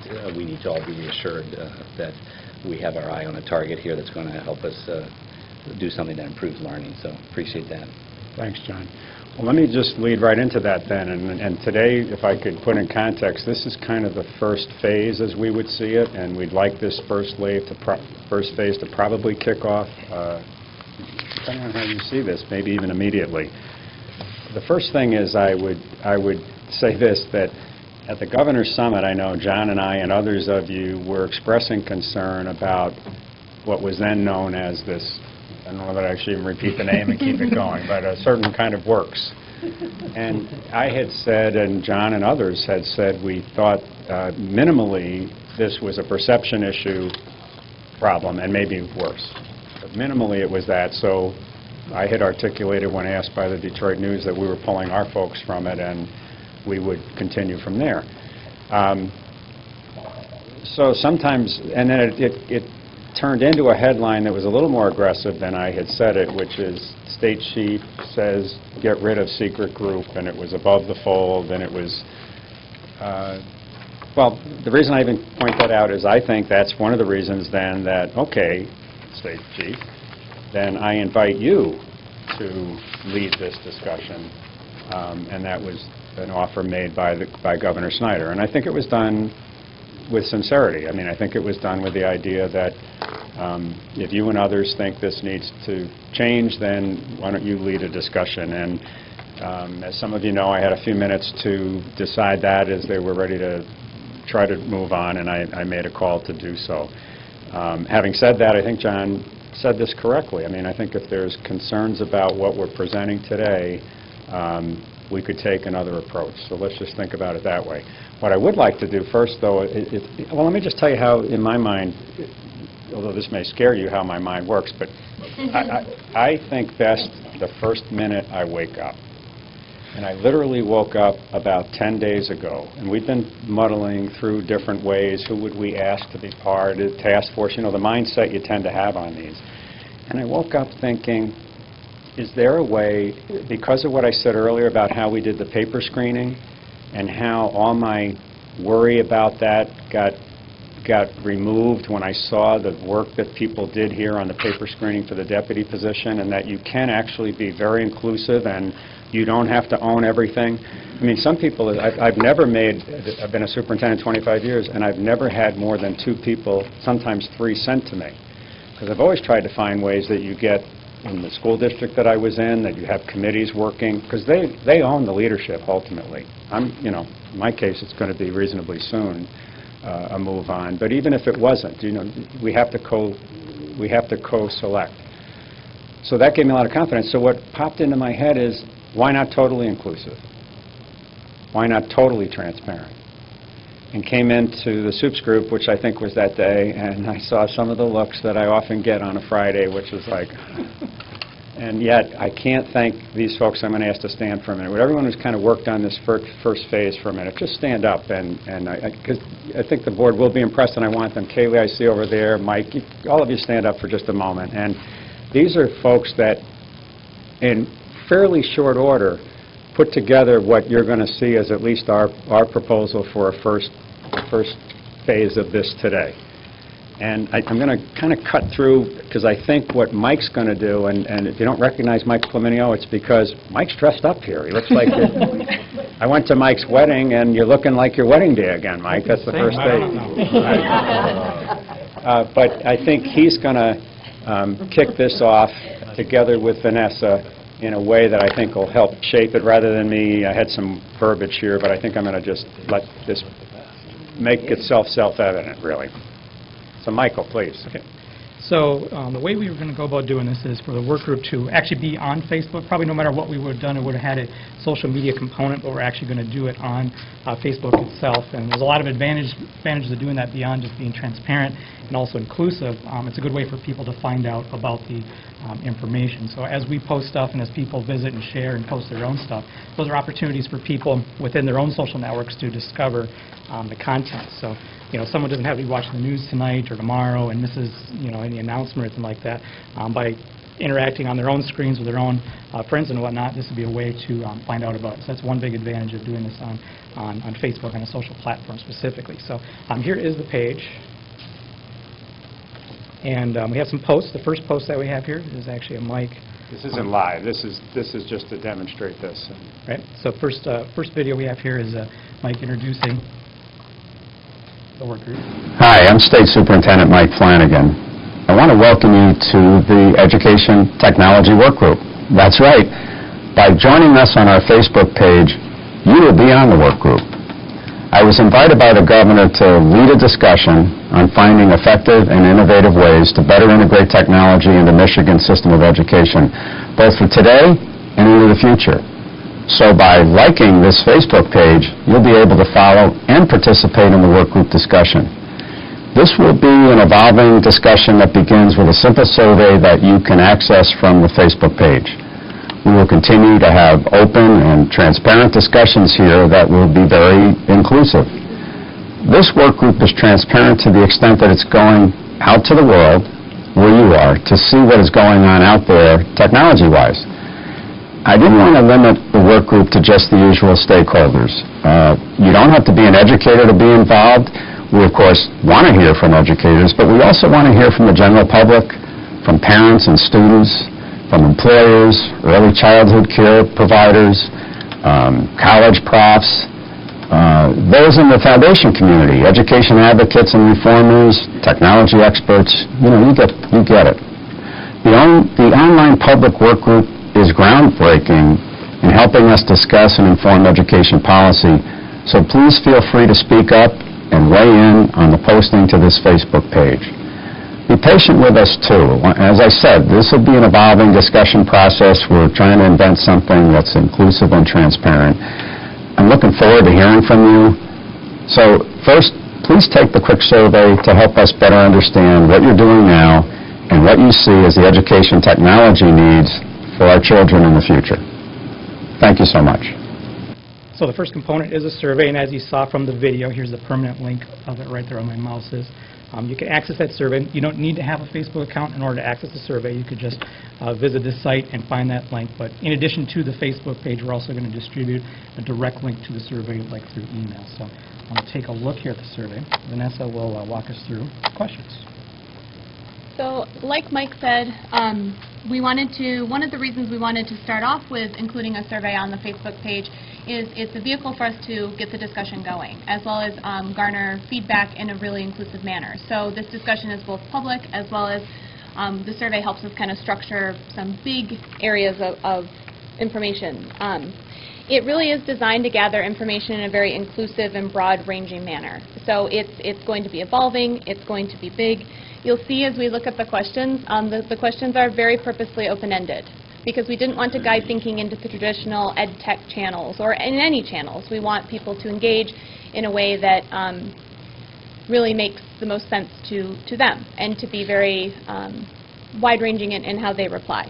So when you go to the survey, we start with one quick demographic question. We ask people to first pick which best describes your primary role regarding educational technology. We recognize that people will have multiple roles in how they engage with educational technology, but we want to ask people which one they're responding to as they take the survey. And you'll see it's a drop-down menu Mike was just demonstrating, so you can select one. And then we get right into the questions. The first one, what does educational technology mean to you? So you can see that this is a big question, and we want to understand how people are thinking about this terminology and how else we might need to think about it as we move forward. Second question, or it's third question here, I guess, the second open-ended question, how do you see educational technology being used for learning currently? So the key here is we want to know how everybody sees it being used. Now, you don't have to be a teacher to answer this question. You can answer as a parent, you can answer as an educator, you can answer as a community member, or however you see educational technology being used. So this helps us take in some sense, a scan of what people see going on right now. Question 4 moves us looking forward a little bit more. How might educational technology be used in the next 10 years? So there was some discussion about this at the table earlier. How do we see? What are the next big developments? What's coming? And again, our goal is to get this beyond the usual stakeholders, because people are likely doing really great thinking about what educational technology should look like outside our normal boundaries of who we have these conversations with. And again, the discussion at the table earlier alluded to this. We have one close-ended question. How important is educational technology to learning? We think it's interesting to take stock of how a large group of stakeholders views this question, and also to cross some of the other answers with this. Question number 6. What do you see as the ultimate role or goal of educational technology? Again, this helps us look forward, look towards some of the vision and the master plan, so to speak, or what people see should be part of that. And we want to, again, reach widely with this question. And then we leave, of course, the additional comments box, so we're hoping that people will take advantage of that if there's feedback or thoughts that they want to share that we have not specifically asked about. You know, some of you have seen me sit at the table before, but I'm here to say this is not meant to be a research study. It's meant to be a discussion. So we're okay with some of the open-endedness, and we're okay with the fact that this is going to help us surface themes, generate discussion, stimulate this conversation, and do it in a transparent manner. That is what we're trying to do here. Second part of the survey moves us into a few demographic questions. We selected these demographics very specifically because we feel they have a potential interaction or relationship to technology. So we didn't ask every demographic question, but we did ask a few. So we do ask respondents what their age is through a drop-down menu. And I think, Eileen, you were speaking earlier about the digital divide and the digital natives, and that's something we talk about a lot with technology, but we also didn't want to assume anything about how age interacted with technology, or, you know, there's been a lot of research on it, but we also think that the discussion encompasses everybody, and that we want to look at how responses go with age and help that inform the discussion. Second question, where do you live? So we thought locale was a pretty critical factor to understand in terms of access. What's next? It might look different in a rural area than it might in an urban area, or maybe the state sees this in a very similar way regardless of locale. Level of comfort with the use of technology in your personal school work life. Again, understanding how people are interacting with technology now, but also what they see in the future. And then we're curious to know if you are a Michigan resident. We hope this discussion is beyond the borders of Michigan. That would be very exciting, but we would like to know if you are a Michigan resident or not. We do have an optional box for email address. If people wanted to include that, we would follow up with them, potentially follow up with them. It would be an option, but it does not have to be provided, and how we use that in the future would be kind of evolving. As the superintendent said, this is to start the discussion, and so that's what we think the questions do. And so Linda's going to talk a little bit about what we're going to do from here. So the survey will be open beginning today through June 4th, and we will be monitoring the responses weekly to see what some of the interesting pieces might be that come back to us. What are the comments? What are people talking about? We're going to post a PDF of the comments weekly as well, so that everybody can see what everybody has said. We will take out emails and any identifying pieces like that, but we're going to post everything pretty openly. In addition to that, we're going to take a look at those comments and see if there are any interesting pieces that come out of it that we might want to ask questions about in the next week. So let's, for instance, say something about iPads comes up. So we might ask a question on the Facebook page itself about, so what do you think about using iPads in education? Do you see a role for them? What might that be? And just see what the conversation might evolve to. We'll be able to post questions weekly and get some more dialogue going. Once the survey closes on June 4th, staff will be reviewing all of the responses and taking a look at what came out of it, and then we'll see what happens after that. So I will just say as well, the survey is only a component of this discussion. We really want this to be, and Mike said this when he started, doing it through Facebook allows it to be a social networking activity or enterprise. So the power in doing it this way is that it becomes an iterative discussion. The survey is part of that and helping us kind of gather information and feed that discussion, but the page itself stimulates further discussion, and we want to really leverage that aspect of doing it on this platform. So we're planning to do that as well. Okay, so in addition to the survey, in terms of the Facebook, people will be able to post comments directly to the page, and anybody will be able to read them. It'll appear right in here once we get some comments. So that's another way people can interact in this. And then just show you some other posts that we have down the bottom. We have a post here highlighting the survey, in addition to if you happen to miss it up in the top top part you'll be able to see there. Also, we have we set up a Twitter page, so our Twitter feed, so people could interact that way. I like to say, just like there's cat people and dog people, there are Facebook people and Twitter people. So we'll give both opportunities at some different things to leverage the strength of each of those platforms. So there's that right there. And then just like Linda said, we'll also have posts ongoing to keep the discussion going and help spread the word. So that's it. Back to Mike. And then the intent behind this would be that we would really proactively try to communicate this opportunity. And I don't know if Marty wants to speak to that for a moment about how well, let me, while you're gathering your thoughts to come up, there's an issue related to me, the first thing to dispel was secret and who's selected. And we think that this clearly does that as a first step. Does it get to where we want to get ultimately on educational technology?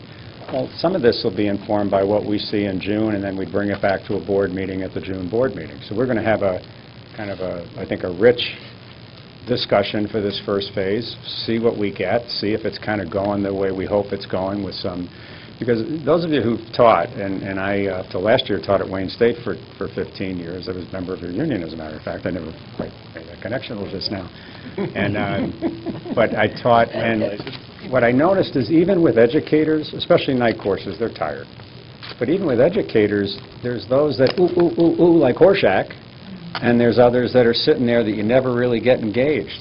And, you know, so what you try to do, and I think you heard a little bit of it from one of the presenters this morning, is the way that they're using different technology in the classroom to make sure all kids are heard, or whether they're on the right page. So this is a way that, you know, you don't have to be the CEO of a technology company. You don't have to be kind of one of the traditional association leaders, let's say, that we often have on task forces.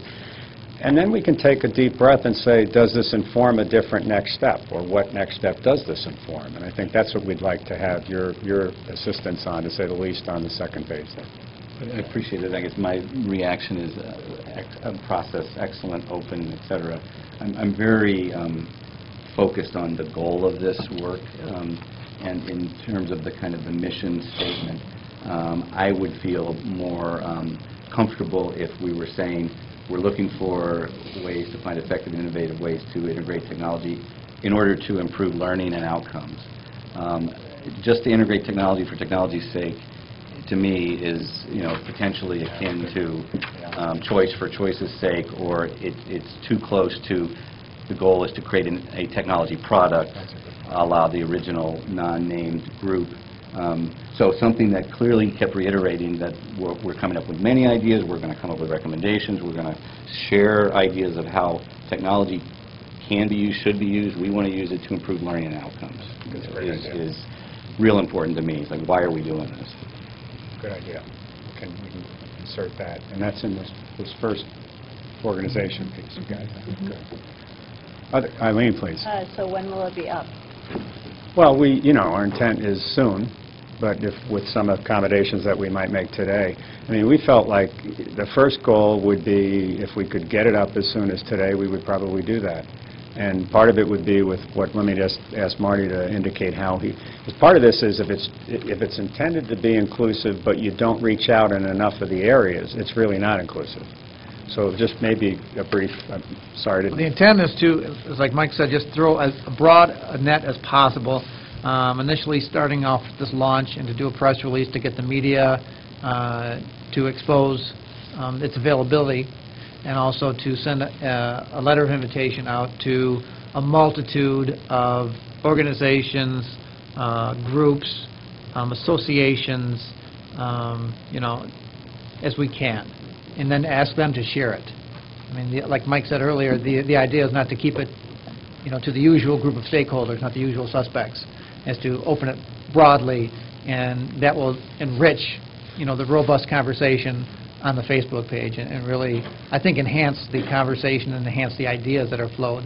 Not only, it's not just for educators, but it's also like asking employers what they look for. What kind of technology skills do you expect, an employee to have? So it's kind of like to get the, it's not just to get the technologies, but it's how do you use it to improve education, improve, the workforce in the future too. I mean, our thinking is this is probably going to be something in the results different than what we think right now. Whatever we're thinking right now, the odds are it's not going to be that. But I think it can help us, especially if people, and you have to assume most people are going to fill out the demographics so they don't have to. And then if it helps you kind of get a sense of students and where they might be, if there's some generalities about that, teachers and where they might be. And then, you know, frankly, it takes care of leading a discussion as a first phase. There's more work to be done because then what? So, okay, we've done that, and then I think we need to come back here and try to think, then what? Now with the results that we have as of on this tentative schedule, like a June 4th, hopefully for the June meeting, at least some feedback on that, and then try to think, where do we bring this? To what kind of recommendations? To what insights do we have that we don't have now? And, you know, if there's any, I wouldn't even call it blowback, if there's any resistance at all, I think it might be with some who think it should be a tiny group that can really work on recommendations. Maybe that is a second iterative here based on things we learn. Who knows? But we're also a fairly small group that can do a lot of that possibly ourselves based on understanding the landscape here, you know, in terms of, and with some authority. So I just think we decided don't try to invent this next phase yet until we see what this produces, and then come in here and let's see what kind of, you know, meat and potatoes we want to put around this as a result of that. Eileen, please.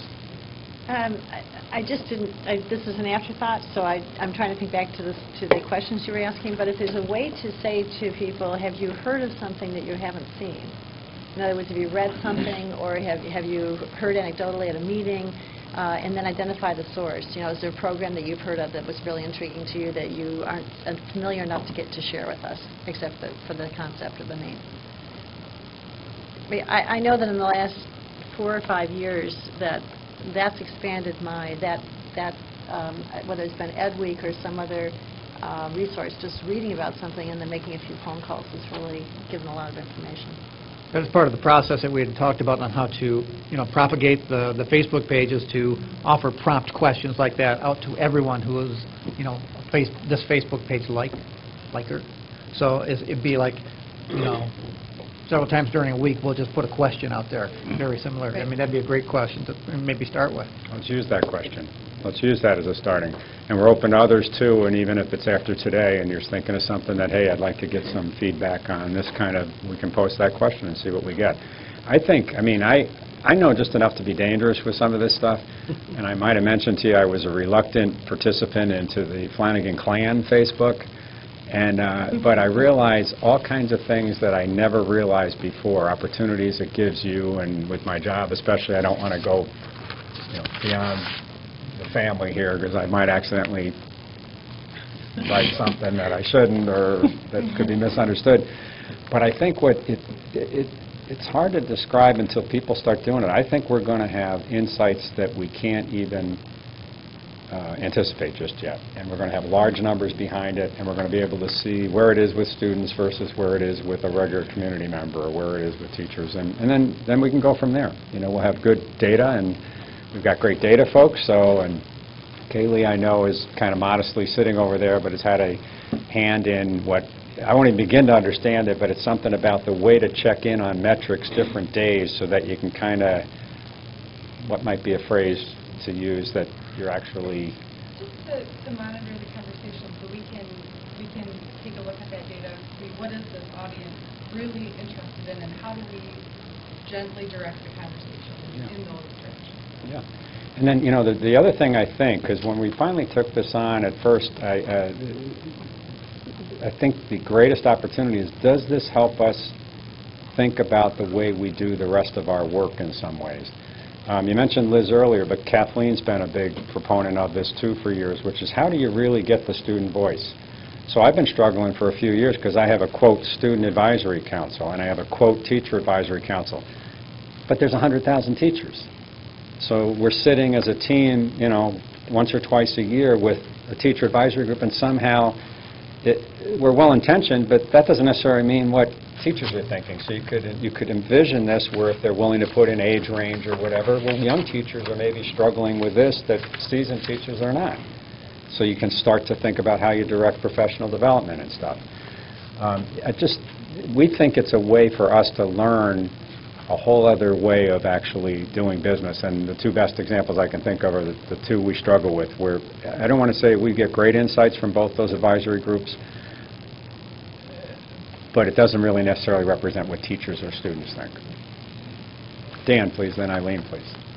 Two quick things. One is, I got your joke, Vanessa, and I thought it was funny. So it's not a research study. Yeah. You know, not everybody laughed. But I was there with you.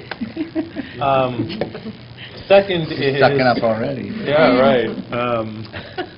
Second is, so Richard made this funny, and I thought... interesting remark earlier, like, woe be the school district that, you know, that went all in on 8-track players. Right, right, yeah. Which is great. I'm trying to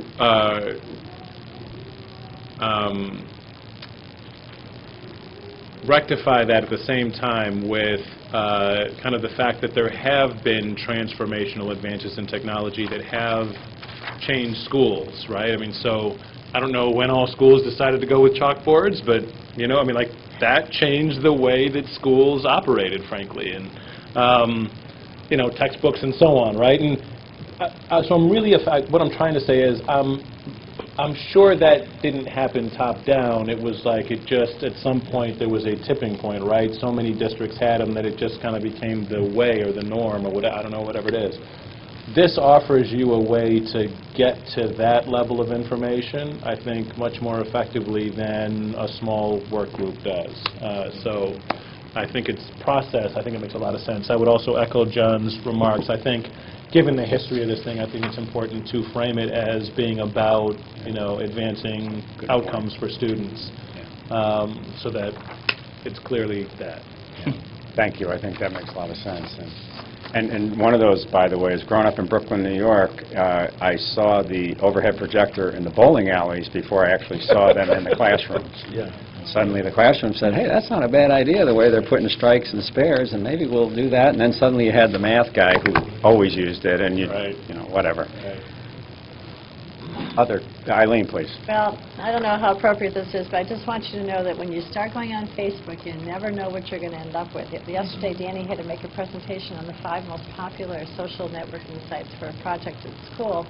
And as he opened up his Facebook account, I saw identified for possible friendship John Austin, Lucy Ann Lance. A friend of ours is a restaurant owner in San Francisco, a circuit court justice, a judge, and one of my best out-of-state friends. And he's 12.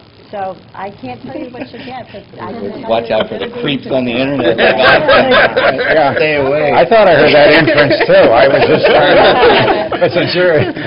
Well, that's why... Facebook's recommending a creep to be when this came back to Soup's group the second time, it's why we figured out, these folks actually figured out, you don't have to join Facebook. You can go to the... And because there's a lot of people that don't want to, number one, or that kids can't, or the access issue from schools and all the rest. So we've got other ways to handle that, but still try to get.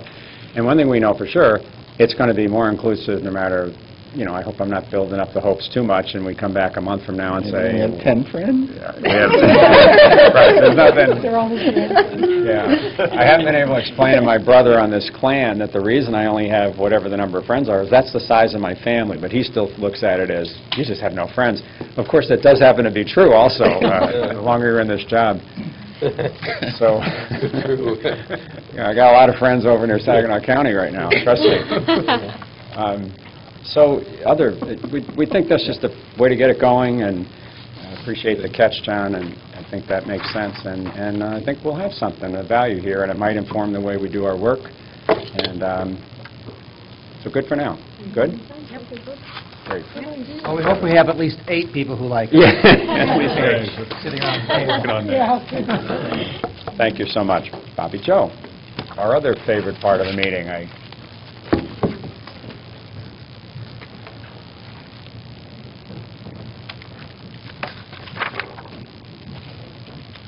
Okay, I'm going to lighten things up by showing you my trip to Washington, D.C. Oh, well, there's a joke in there.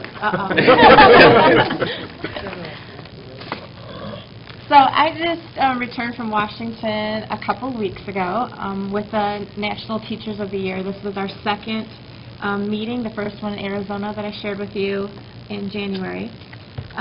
First of all, we had a great welcome with all kinds of gifts from Target. The bus was really awesome when we saw that. We rode around that throughout Washington. Our first meeting was in the museum. On the very top of the museum, we had a big welcome dinner.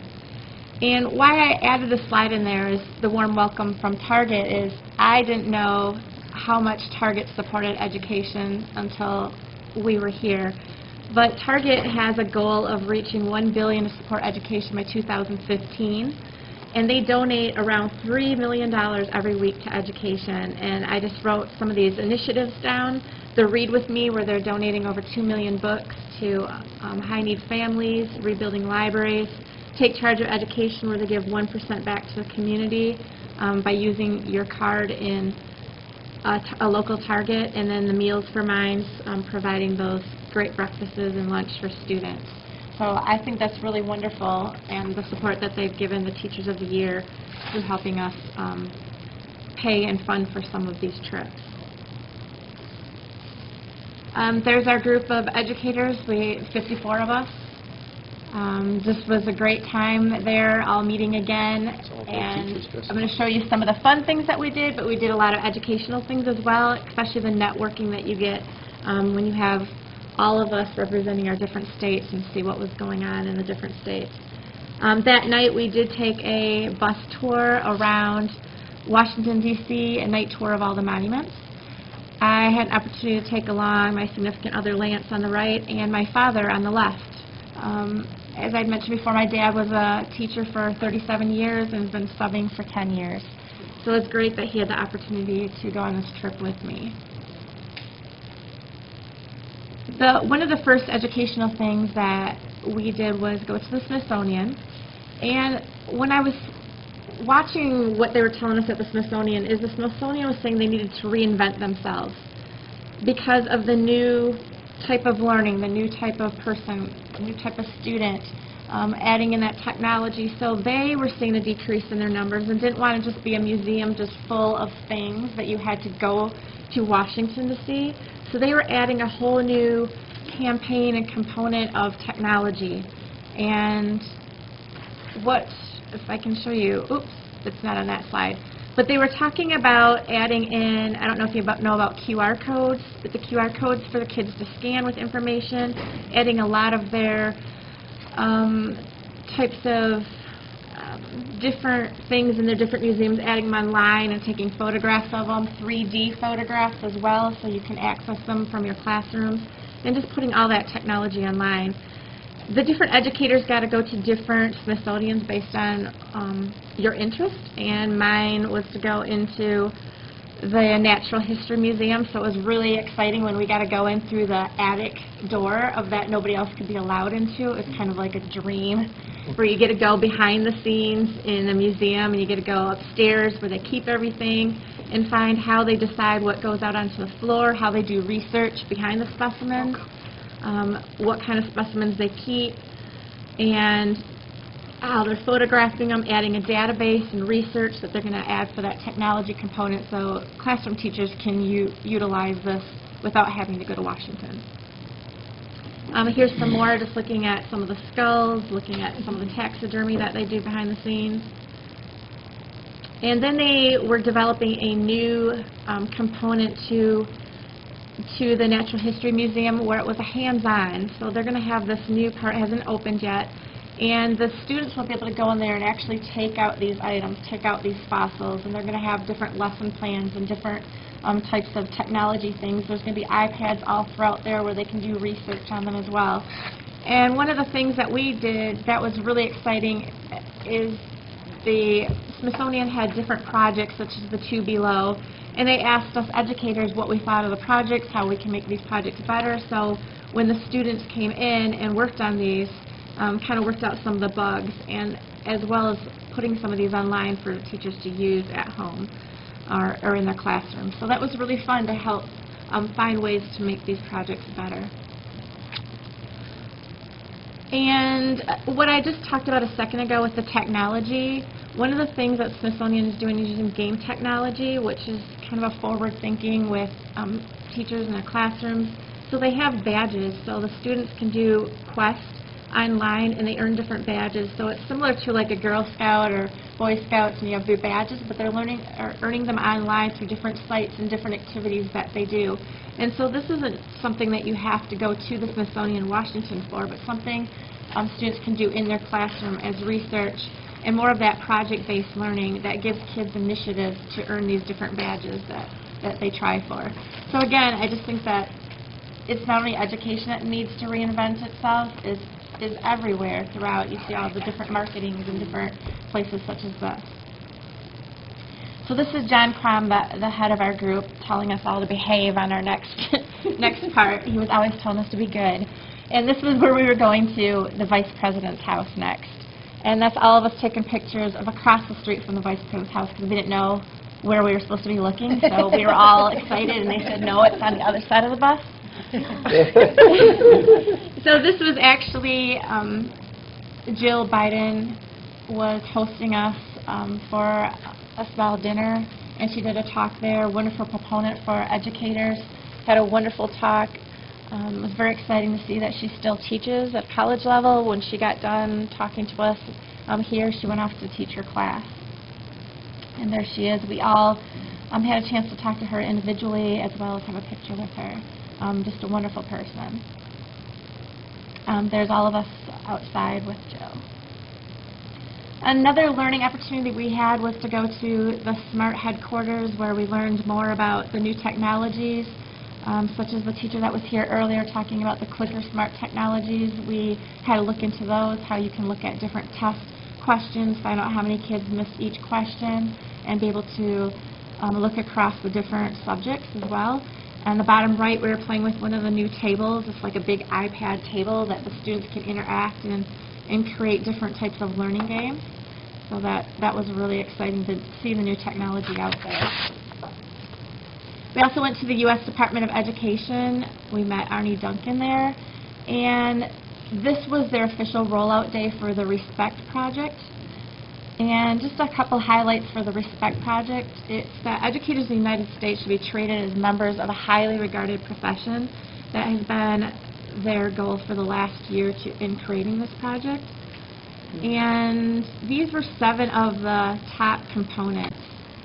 What we did is we got into work groups and we talked with some different people at the Department of Education about these different topics and how we could bring these back to our districts and our schools right now, different things that we could start to roll out some of these components. Just a couple highlights. Number 2, the top talent prepared for success. They were talking about Finland. Finland takes the top 20% of their high school graduates. They encourage them to go into teaching. So you have to be in your top 20% as well as have many interviews. So it's highly regarded. And a lot of other countries like Singapore will make the teaching salaries competitive to the other salaries out there. When the other salaries are increasing, so does the teaching salary to attract those type of educators. And number 6, the conditions for successful teaching and learning was looking at our high-need schools, high-priority schools, and making sure we get great principals and great teachers and leaders in those schools to help bring the education of those students equal to the education of the other schools. We had a wonderful gala one evening where we actually all got to dress up with our ballroom dress and tuxes. It was just a wonderful reception for everyone. We heard about 4 or 5 different speakers. I wish I could have taped them all. I need to find a tape. They were very, very motivational, and I want to show my staff and have that out there. One of the people that we had a chance to talk to or hear was the new National Teacher of the Year, who is from Washington State, does a lot with the STEM program in physics, robotics, just excellent representative for us teachers. And then Arnie Duncan down there on the right gave another wonderful speech.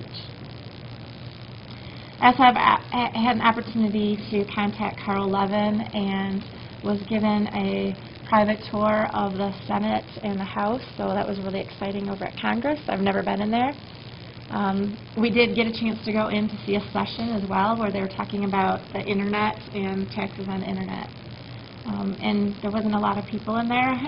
I thought it would be pretty full, but there was just a couple of senators. And then the highlight of the trip was, of course, to go to the White House for the honor for the National Teacher of the Year award. And this is just us going in there. There's a lot of security checks. That was quite surprising how many times they checked your ID. And finally going into the east wing of the White House in the bottom right-hand corner. And from that point on, we were going in to do some practice over in the Rose Garden. So this is the Rose Garden, just practicing lining up. This is before we met the president and how we were going to line for the live screening. This is in the Roosevelt room, and that was the last pictures we could take before they took our cameras. And if you look at that door in the Roosevelt room on the right, that was where I first saw President Obama open the door that goes right to the Oval Office. So that was kind of a breathtaking moment for all of us, and from that point forward, we don't remember a lot, so it wasn't just me.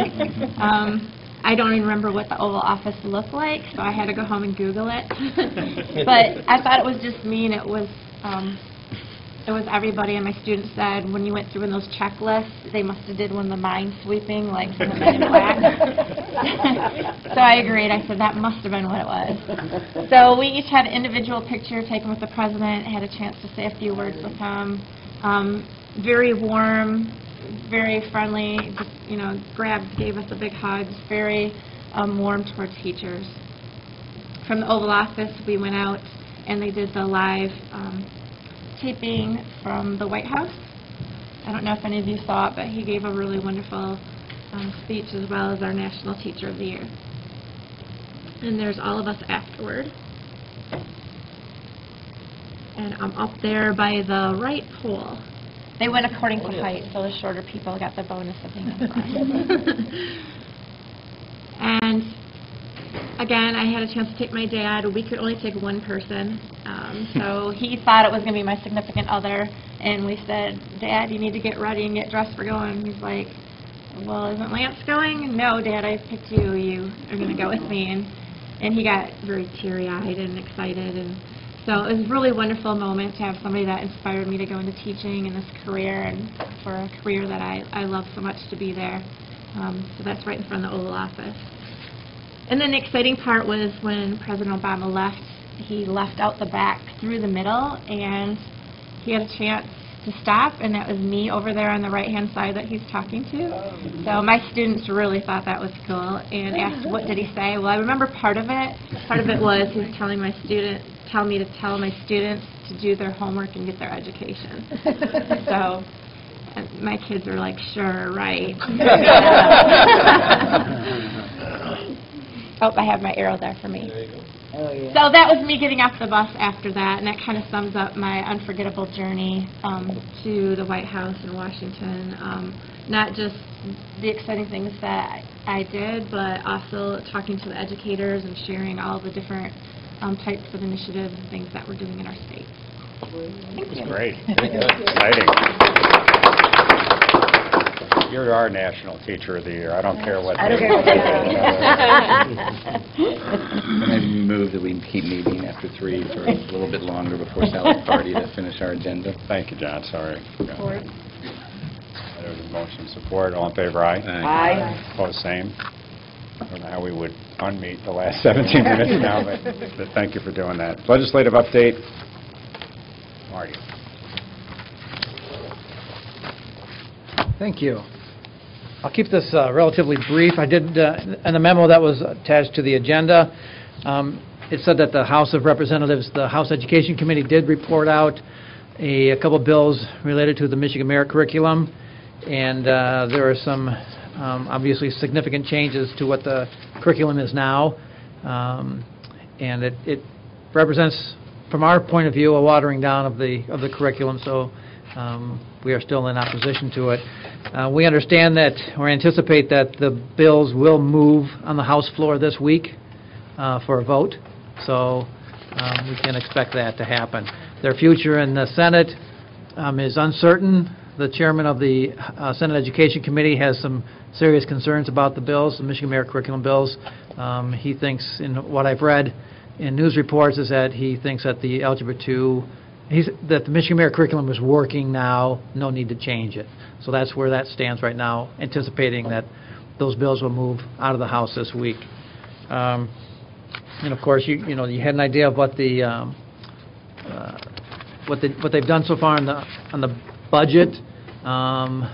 Both houses have passed their own budgets, and they're still waiting to take those up in the other house. And Janet, Cassandra, thank you so much for highlighting that in such an appropriate way, and it got the message. We really appreciate you doing that. Right. The Senate Education Committee really isn't. They did report out a couple of bills that deal with greater transparency from school officials and how they're reimbursed, and also a House bill that has moved to help isolated instances where inclement weather has gone beyond the allowable schools being able to count for the days for snow. So that bill's also moving through the Senate too. So that will be no doubt moved quickly.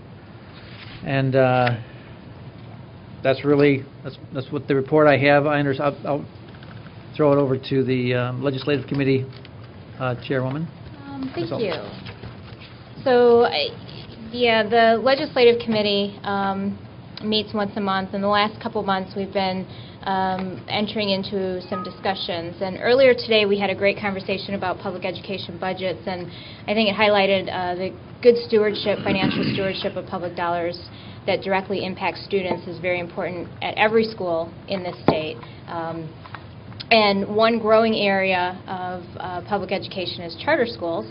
We currently have about 275 charter schools, and I believe there's about 30 that are slated to open next year, if I'm not mistaken about that.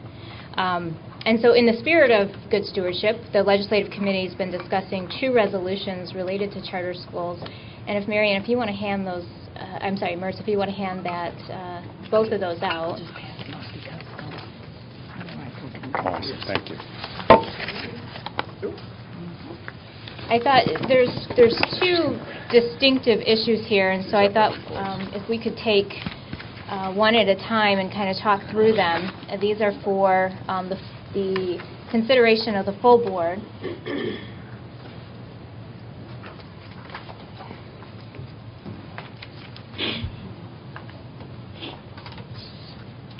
Thank you. Okay, I got it. Thanks. Thank you.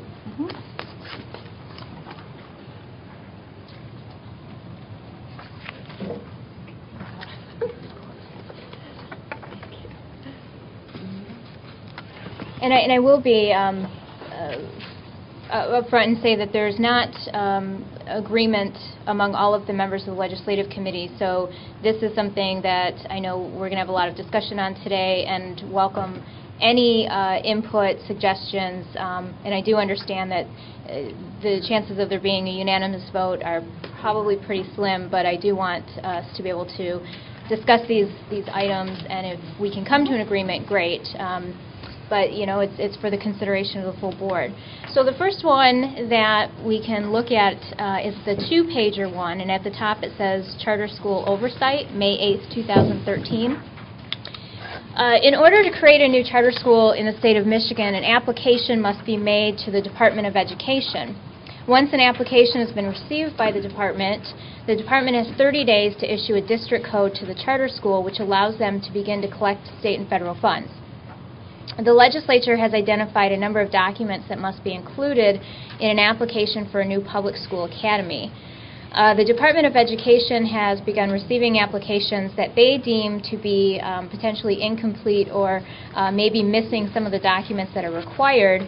But as of right now, the department does not have the authority to withhold that district code if they think that an application is either non-compliant or incomplete.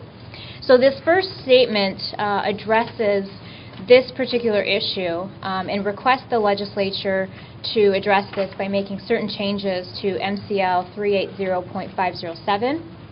And I will read the paragraph that precedes this, and then there are a number of recommended changes to the actual legislation that we've included. So the paragraph reads, "The State Board of Education recognizes that the Michigan Department of Education does not have the statutory ability to ensure that public school academy contracts are complete and compliant. While the department has worked intently to make sure that state and federal laws are complied with by conducting reviews on every new PSA contract, it lacks the ability to require contracts to be complete and compliant with state and/or federal law. Even though authorizers have been informed as to what a contract must contain, incomplete and statutorily non-compliant contracts have been submitted to the department on several occasions. In order to prevent such contracts from continuing to be submitted, the State Board of Education respectfully requests that the following statutory language changes be considered to the revised school code 380.507, and I'm sorry I said that was MCL, and that's not correct. So basically what this does is adds some language to Michigan School Code indicating that the copies of the applications must be complete and that complies with all state and federal requirements, and then indicates that upon receipt of a copy of a contract, the department will initiate a technical compliance review that serves to ensure that contract includes all required components as set forth within this act. Once all compliance issues are addressed, the department has 30 days with which to issue a district code. And goes on to indicate in another section, a public school academy that continues to be identified as among the lowest 5% achieving of all public schools for 2 consecutive years after reconstitution will be subject to mandatory contract termination under subsection 5. So this is the proposed resolution dealing with charter school oversight. I would recommend we open this one up for discussion first, and then we can move to the second one.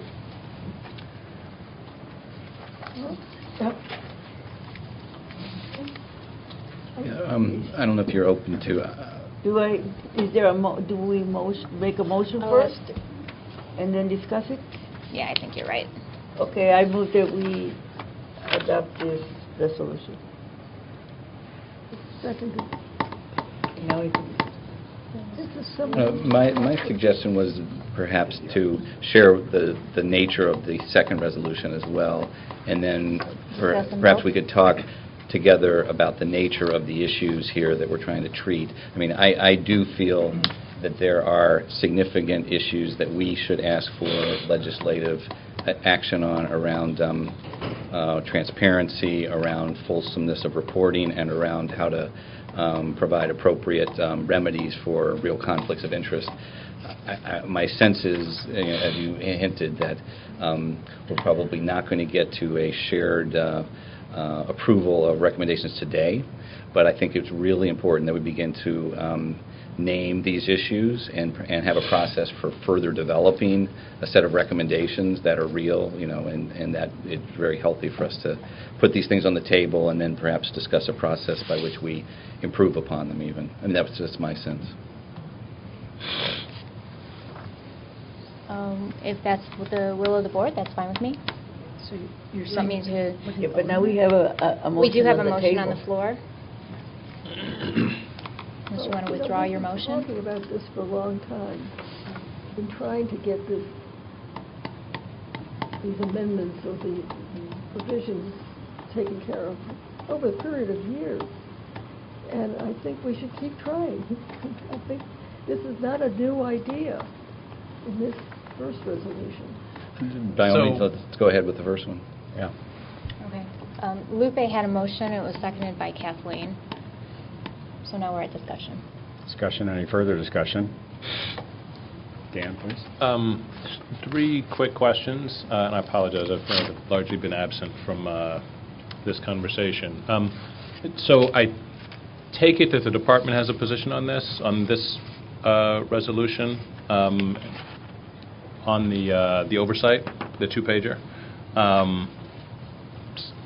and maybe not. If not, then you can correct my misunderstanding, but would love to hear back on that one. Two is just some quick examples, so I have some sense of what kind of non-compliant, what kind of incompletions exist and so on, and then third, what the impact of those kinds of incompletions are. There have been instances where our public school academy office has been trying to process the contracts, and because the law strictly says that within 30 days of receiving a contract, a school code number must be issued, the public school academy office feels a little hamstrung by not being able to enforce what is required within the 30 days before they are forced by law to provide a school code number.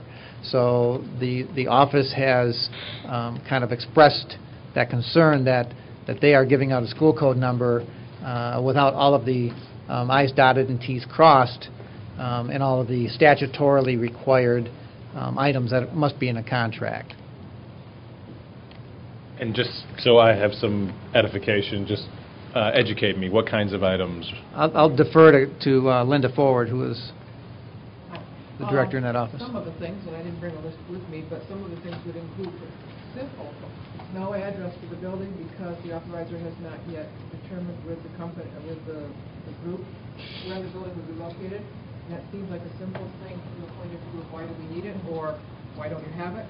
We can't process state aid without that address.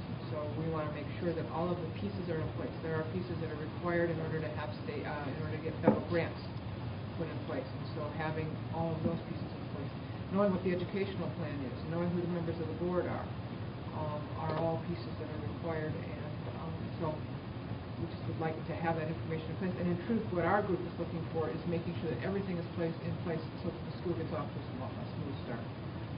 We're not really interested in checking the I's and the T's for the sake of doing that, but rather it's everything in place so that we can run smoothly within the system. Eileen, please.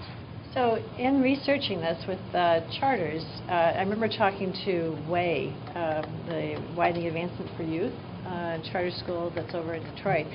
And they were finding themselves in competition for every available building in the area that they were pursuing. So they knew that in order to get the school started on a certain timetable, they had to go ahead and initiate their application with MDE. At the same time, they had not been able to secure the lease. So they knew that if they listed the property without getting things signed up, that they might lose the building, which of course when they gave their application, because then they wouldn't have a facility. And they also knew that if they didn't go ahead and file the application that they couldn't start in the fall, because it was that close. So there are those issues. In the past, when we talked about this, it seemed as if the building was the most common omission, that issue exists for others. WAY's the only one I've actually talked to personally. So that's an issue. In both of these, this certainly would make it cleaner for the department. There's no question about that. But in all the discussions that I've heard in the legislative committee, the thing that strikes me the most is for example, you use the word of excessive, and I know that that's a emotional and a quantifying word for you. We can't quantify it. The department can't quantify excessive. We're not in the policing business for leases. But the biggest issue is that there's never, in the original legislation, there has never been any mechanism like bonds or anything else that exists local millages for charter schools to be able to modify their buildings. And the leases always reflect that. So there's that issue, trying to figure out how is the department going to go in and police a situation in which they may have taken a ramshackle building because it was located in the very area where the students needed to walk to the school. How do you say that actually modifying that building and bringing it up to code, if it costs a lot of money, was excessive? The answer is it's not. But for us, when you do this, it would look that way. So I've said several times that I felt that this was more political than administrative or departmental. And I think we have to be very careful as we approach this to make sure that others on the outside say to us, when you list things like excessive or rampant or anything else, that it's really meant to try to compare apples and kumquats, and it can't be done. So I can't vote for either of these. I did ask that before we went to this stage that they be submitted to all of the people, all the interested parties, not just the educational reformers who have asked for these kinds of changes, but to the authorizers, to Michigan Virtual, to anybody who could be impacted by this in the future, to get their input so that we really could listen to the charter school community. And we've chosen to not do that route. I'm now asking you to table this and to send it out to everybody openly instead of the emails that John sent out, the emails that Richard sent out, so that we can be transparent on this and get feedback. John, please. And just to try to keep things clean or separated, I think some of what you were alluding to in terms of building leases excessive are a set of issues around the transparency paper. This document about oversight, if I understand it right, is seemingly reasonably straightforward, demanding or requesting help in making sure that charters are compliant, as all other public schools are, with full information as required by federal law. And there may be some deeper issues buried in that about, are we not getting information that we need about civil rights or special education or something else that I'm just imagining, but that we should. And I believe these recommendations were informed by the department's sense of what would be helpful amendments. So I certainly am comfortable that this type of thing is likely worthy of support. It's pretty straightforward and modest. I disagree with Eileen, but I agree that there's a whole, as I named, there's a whole family of additional issues around transparency, around ability to make changes if there's, or police charters effectively. There's a whole additional set of issues that we need to figure out how to take up and address, and this was beginning in that direction, and I think we should continue that discussion. But I see no problem with this stuff.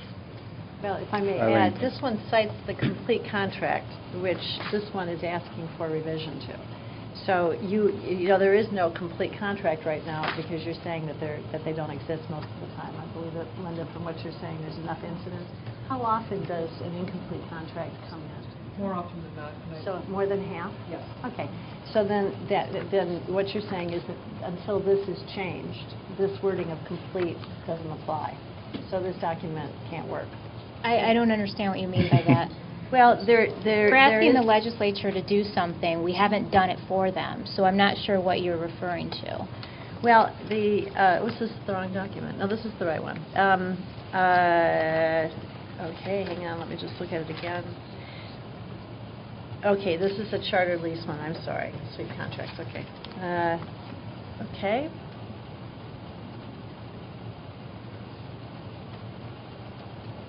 Give me a few minutes to take a look at it again. When I read it before, I didn't see how I could do it, so. Dan, if I may, kind of to your earlier question, in addition to what Marty said, I think where we've struggled with this in the department is, for instance, with no malice, I think we were exceeding our legal authority for a while, and we certainly don't want to be doing that. Are we in favor of some more legal authority in some areas? I think that's to be discussed by the board, and we're going to implement the law as it ends up, no matter what happens here. I think it's worthy of a thoughtful discussion. Timing would certainly, I defer to the board on that, as John and Eileen are kind of saying. But see, ultimately, I think where we're headed as a department is accountability based on student learning and less concern about regulations for everyone. Now, that doesn't mean we don't want to have suggestions about what appropriate things there would be that could maybe not be there in the charter world right now. But I'm just trying to say something a little different, which is, from our point of view, we want to do what you think we should do as a board, and hopefully get whatever that is through legislation, and then implement it that way, but not exceed it. I think where we've been criticized by the authorizers, and to some degree correctly, is we were kind of exceeding what the law allows us to do. Because we have conscientious... Just explain that, I'm sorry, I just want to understand. Well, I need Linda to help me with that. So it says in the law right now that within 30 days we must send out the school code number through a letter from Mike. And so our staff would not start the counting of those 30 days until we had a complete contract. And all of the pieces, which you see listed here, included in it. And that truly is exceeding our authority. That's not what it says in the law. And so going forward, as we receive the information from the authorizer, we're sending the letter on up to Mike, and then we'll work with the authorizer to the degree that we can together all the information. And having said that, it's not that we wouldn't support the idea that we have a complete one with some of the flexibility that Eileen's putting there. I mean, sometimes they really can't meet these other timelines based on, is it one of these two buildings? We don't know yet. So, I mean, there seems to be some reasonable discussion there. But I also, you know, I just say this, I'm sensitive because with no malice, one of my predecessors pretty overtly, you know, just said wouldn't put numbers on it. That I don't remember if it went to court or where it was, but it became an issue for the department and for the board as if we were doing everything we could to block. I don't think that was necessarily the intent. But that's the sensitivity here, is we should do what the law allows, not exceed it. We would be fully supportive of whatever the board thinks is appropriate to move forward to try to get legislative changes, but ultimately see ourselves as, you know, where are you on the top to bottom list? Are you a bottom 5%?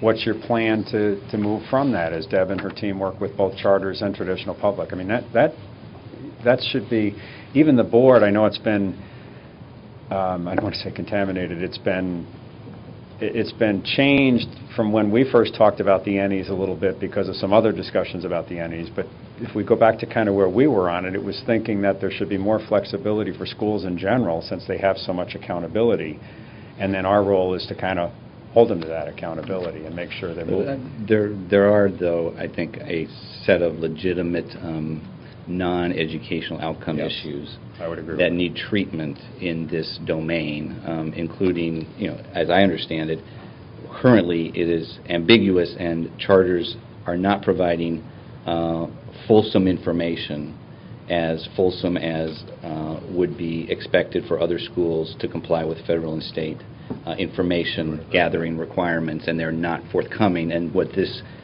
document is saying is clarifying that clearly.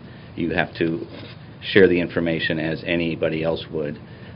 There is a different set of issues around whether taxpayer dollars are being abused, that historically, for example, in our last charter school report, there were recommendations from this body, board and department, saying, please give the superintendent authority to withhold a school code if there are clear evidences of self-dealing conflicts of interest that the authorizer was choosing to ignore in a charter school. And that would, I think, be helpful. Or we could ask for to give the state board the authority to do something significant to prevent that. I mean, we can ask for whatever we want, right? But you know, in many cases, you wanted the authority, the superintendent, to do these things. And I think there are a set of those issues that we need to be more proactive in making clear that we need legislative change in order to prevent some of this behavior. And where that responsibility should reside, et cetera. Right. I agree with that. The worst of all worlds, and I know it's brought up once in a while, is this under the current. I'd be happy to have it the state board, but under the current with the state superintendent as authority, but there's no clarity about under what kind of conditions. So it would be exceeding, I think, the real authority just to say there's an authority. So I'm going to go to, you know, Central Michigan and say that we're taking away your ability to authorize based on what? So the more there can be clarity to that, that's helpful. And I do think, I'm not just trying to offload this but there may be something to be said for a board role in that as opposed to a state superintendent role, if we're looking for a revision anyway. Dan, please. Just two other quick questions then. So, I don't want to get you in trouble, but am I understanding? Right. Am I understanding it right? So you guys have been withholding a school code until you get a complete contract? So you a 30-day clock. Once we get a complete contract, we'll start the 30-day clock until then. So you've already... Not recently. No, not in the last 2 or 3 weeks. Yeah, that's the part that I think it was a legitimate critique that were we exceeding our legal authority. So there'd be great to have clarification on that. But you were doing that in years past? Or, like, when you say you've been doing that, how long? Like, up until we realized that there was some concern about us. And we ended up It started agreeing. about 2005, and we stopped it once we realized there was concern, and we checked with the AG and got an opinion that we were exceeding our ability. which was in the last 2 or 3 weeks or something, apparently? So charter schools have been living with you, not providing a school code until 30 days after a contract is complete for all the time up until starting 3 weeks ago. Is that right? So this really... The Department of Treasury issues the code if the department does not. Sure, a temporary code, right? I mean, so that's been working for all this time until now. I guess the question is, so why stop? Well, the AG just thinks that it supports the criticism of us that we were exceeding our authority. So we want the authority clear before we continue, that's all. It's kind of one of those things you don't... The treasurer issues it if we don't. Right. Am I right? Yeah, okay. So that's what, right? Yeah, so I mean, you know, technically they could have... I don't know that any of this was malice in any place, here or even from people who were applying for it until this was brought to our attention. But I do think that ultimately it was, you know, had we been stubborn about this beyond our authority and kept that way, then you go to Treasury, and Treasury has the authority to issue it. So all this should be clarified so that we're not... I think it was an issue of interpretation of when a contract or an application is an application. You know, is it an application until it's complete, or is it an application when it's handed in? I think maybe that was some interpretation issues in our Office of Public School Academies.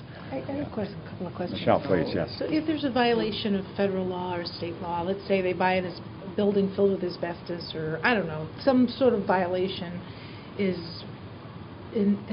but yet the state has given money to this entity, and who's liable for that? Would the state have any liability in this, or no?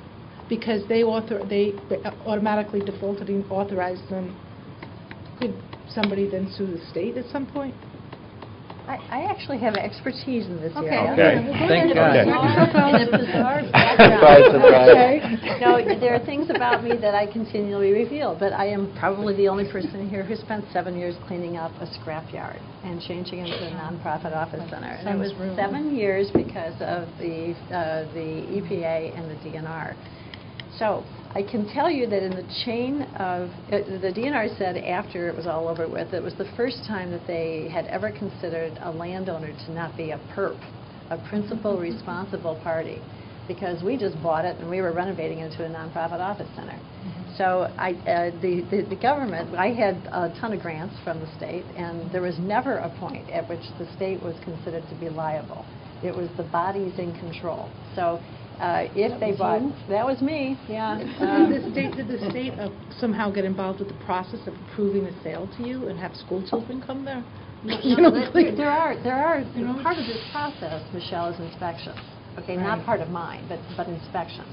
So you would have a building inspected before you bought it or before you leased it. And so the scenario that how do we know if it's not complete, if the contract is not complete and we can't prove that was done? I think one of the things we need to be very clear about is that once a school code is issued, right, just like for several buildings in the traditional sector that we do every year, the responsibility transfers to that board and to that school to continue. And so we are frequently issuing new school codes for other buildings in the traditional sector, and the same kind of thing can apply. And so the responsibility is strictly of the local board at that point in time, whether it's a charter board or the local school board. And it's up to them to take care of all the responsibilities. So you know, the Treasury agreed to give funding to students to go into this building. There's no... Just like with any other building, they become a public school, just like any other school, once that school code is issued. And so then, yeah. So they're responsible. They're responsible. And then we have the ability to oversee that through our top-to-bottom list or other kinds of things. So there are rules in place for all traditional schools, and that includes the term. Eileen, please. John. So the complete contract, I think because most nonprofits are going to struggle to sign a significant lease if they don't know they have a school code. In other words, if they are not assured that they can move forward, then they're not going to sign it, and then it's not going to be complete, and here we go again.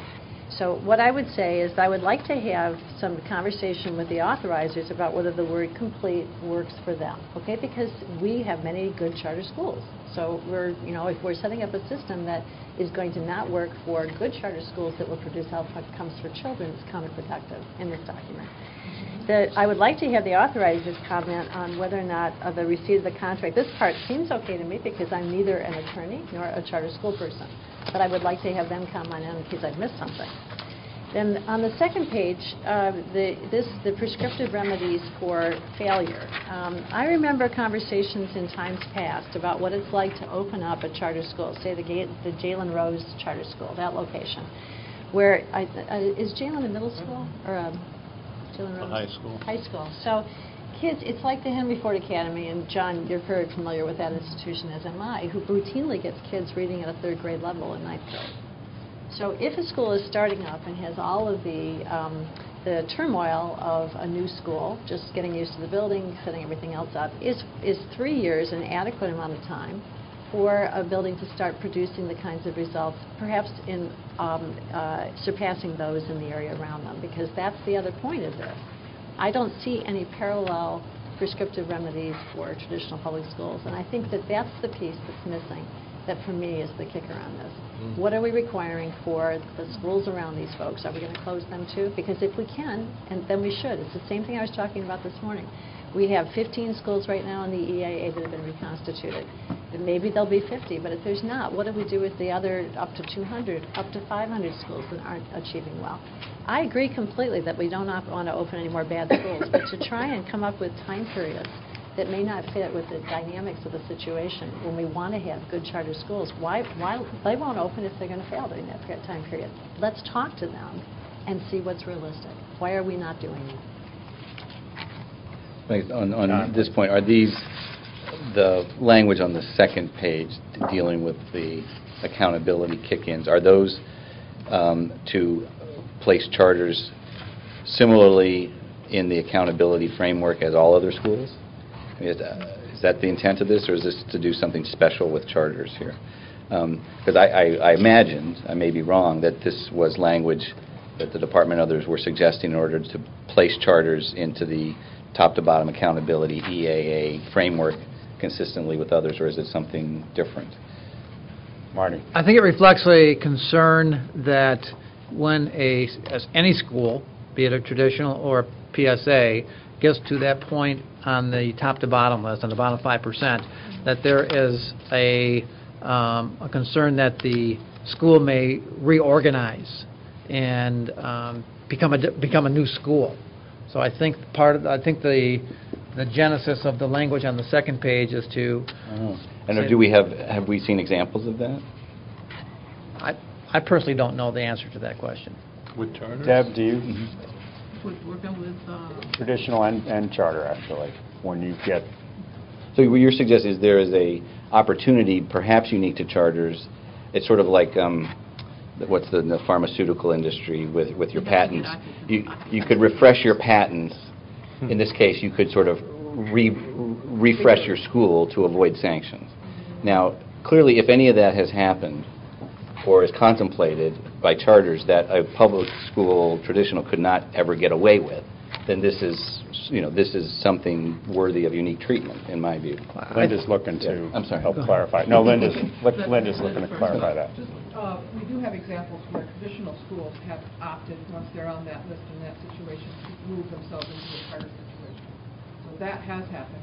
I'm not aware of, I'd have to go look at the list to see if we've had any charters that have tried to recharter. We had one example where an authorizer was closing a charter that was on the bottom 5% list, and the charter was then looking for another authorizer. They did not succeed. And there are instances, I know, I may refer to Vanessa or Joseph over here, is that there are schools that will reconfigure their grade levels even. And these are traditional schools. You know, so there are some maneuvering within the school systems to adjust thinking, I guess. I would certainly defer. Kathleen, please. I have a question about the wording of that paragraph 5, section 5, I guess, where it refers to, for the 3 years in a row, as defined for the purposes of the federal incentive grant created under section whatever. I assume that has a limit of 3 years in the federal grant. Is that correct? In the federal grant requirements?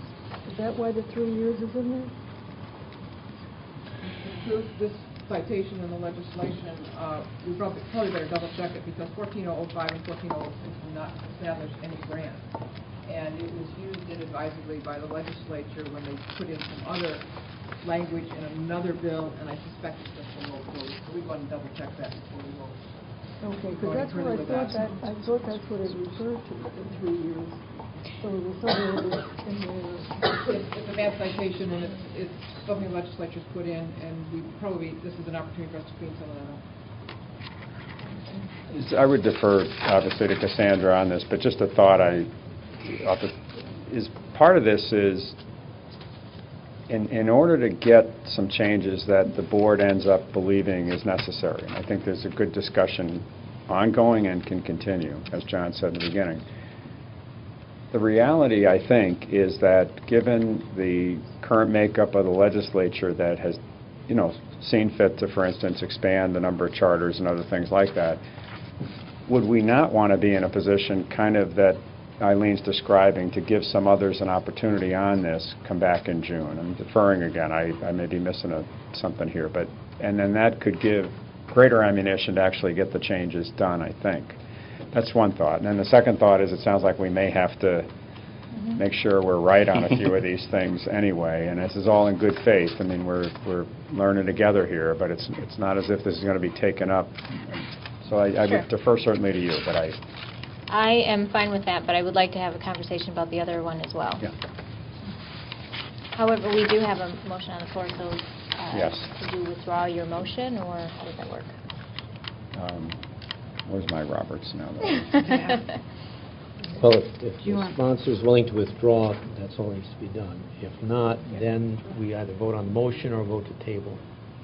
All right. So is the sponsor willing to I'm the withdraw? sponsor.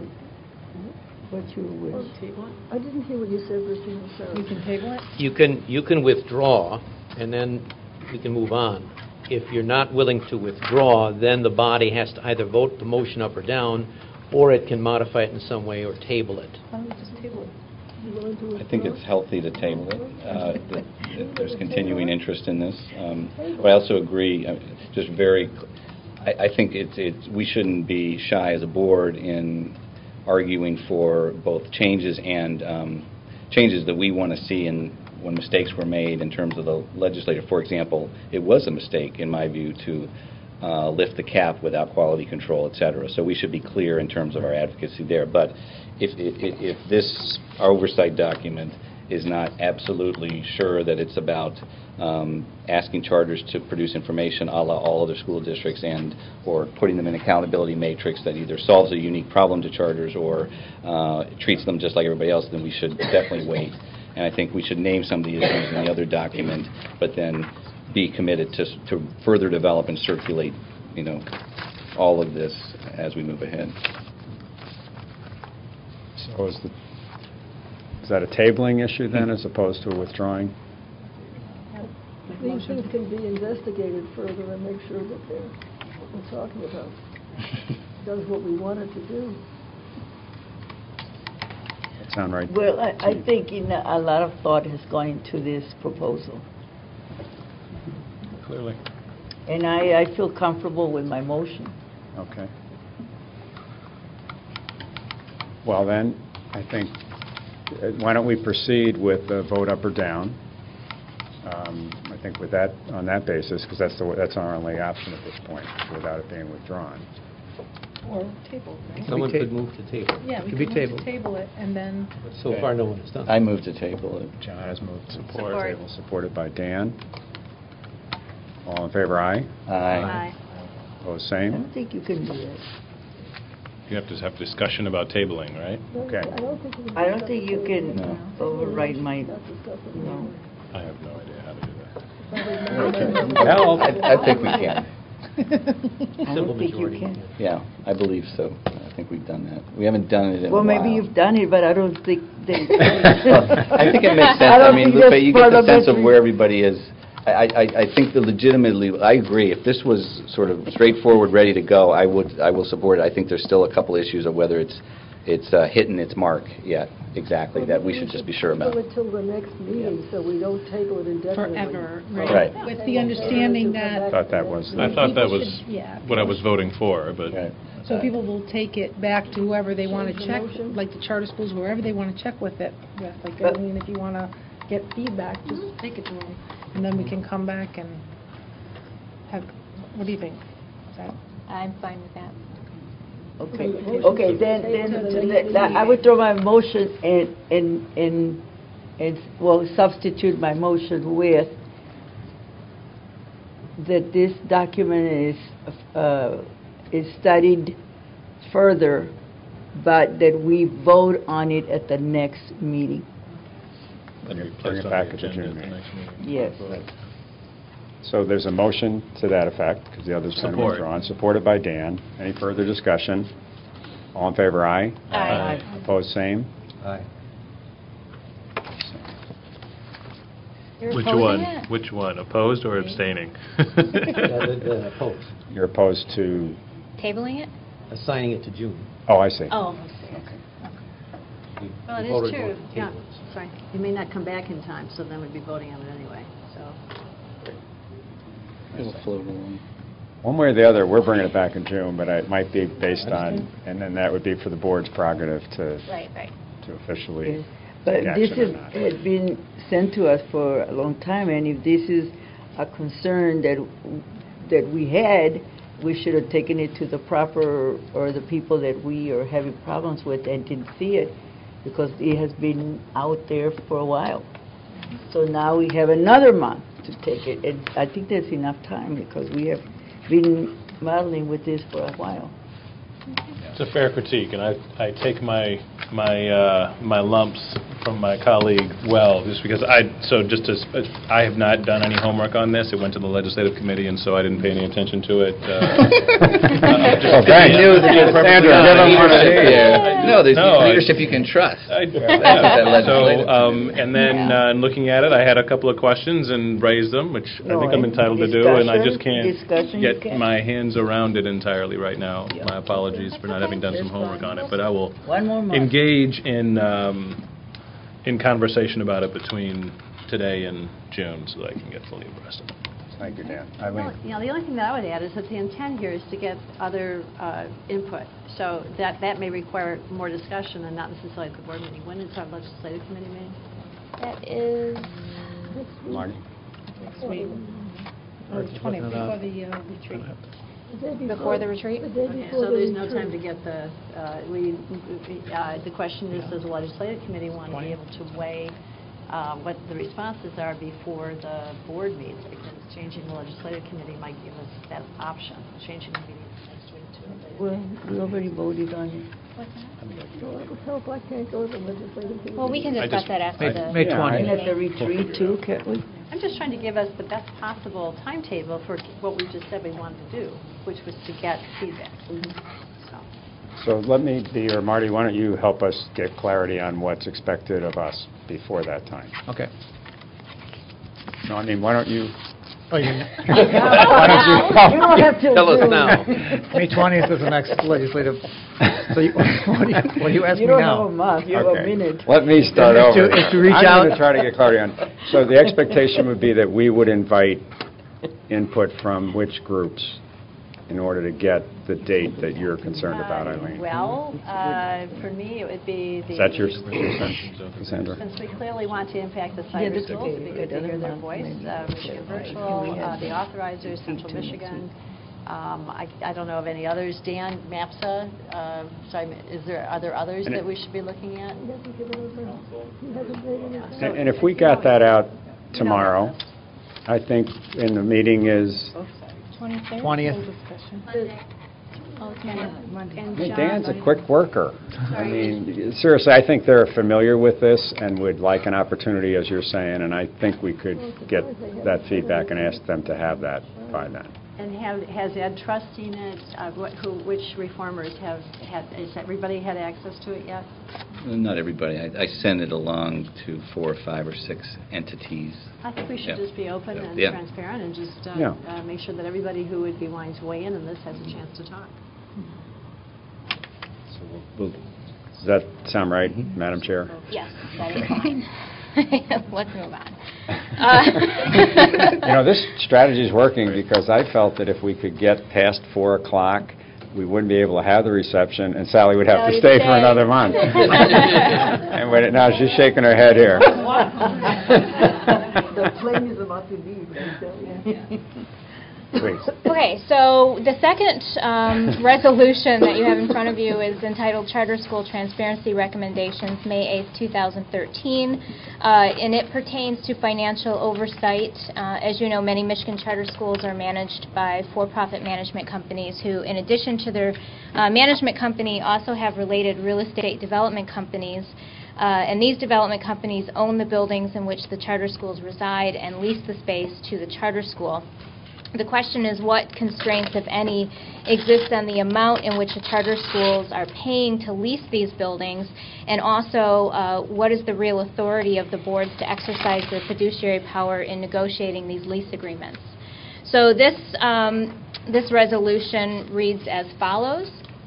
The State Board of Education is constitutionally charged with general oversight and supervision of public education in Michigan.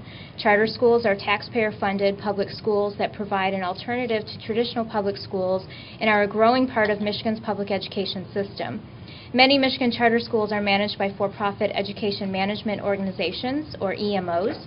In addition, several charter schools operate in buildings owned by a real estate holding company directly related to the managing EMO and leased to the school for which the EMO oversees the distribution of the school's budget.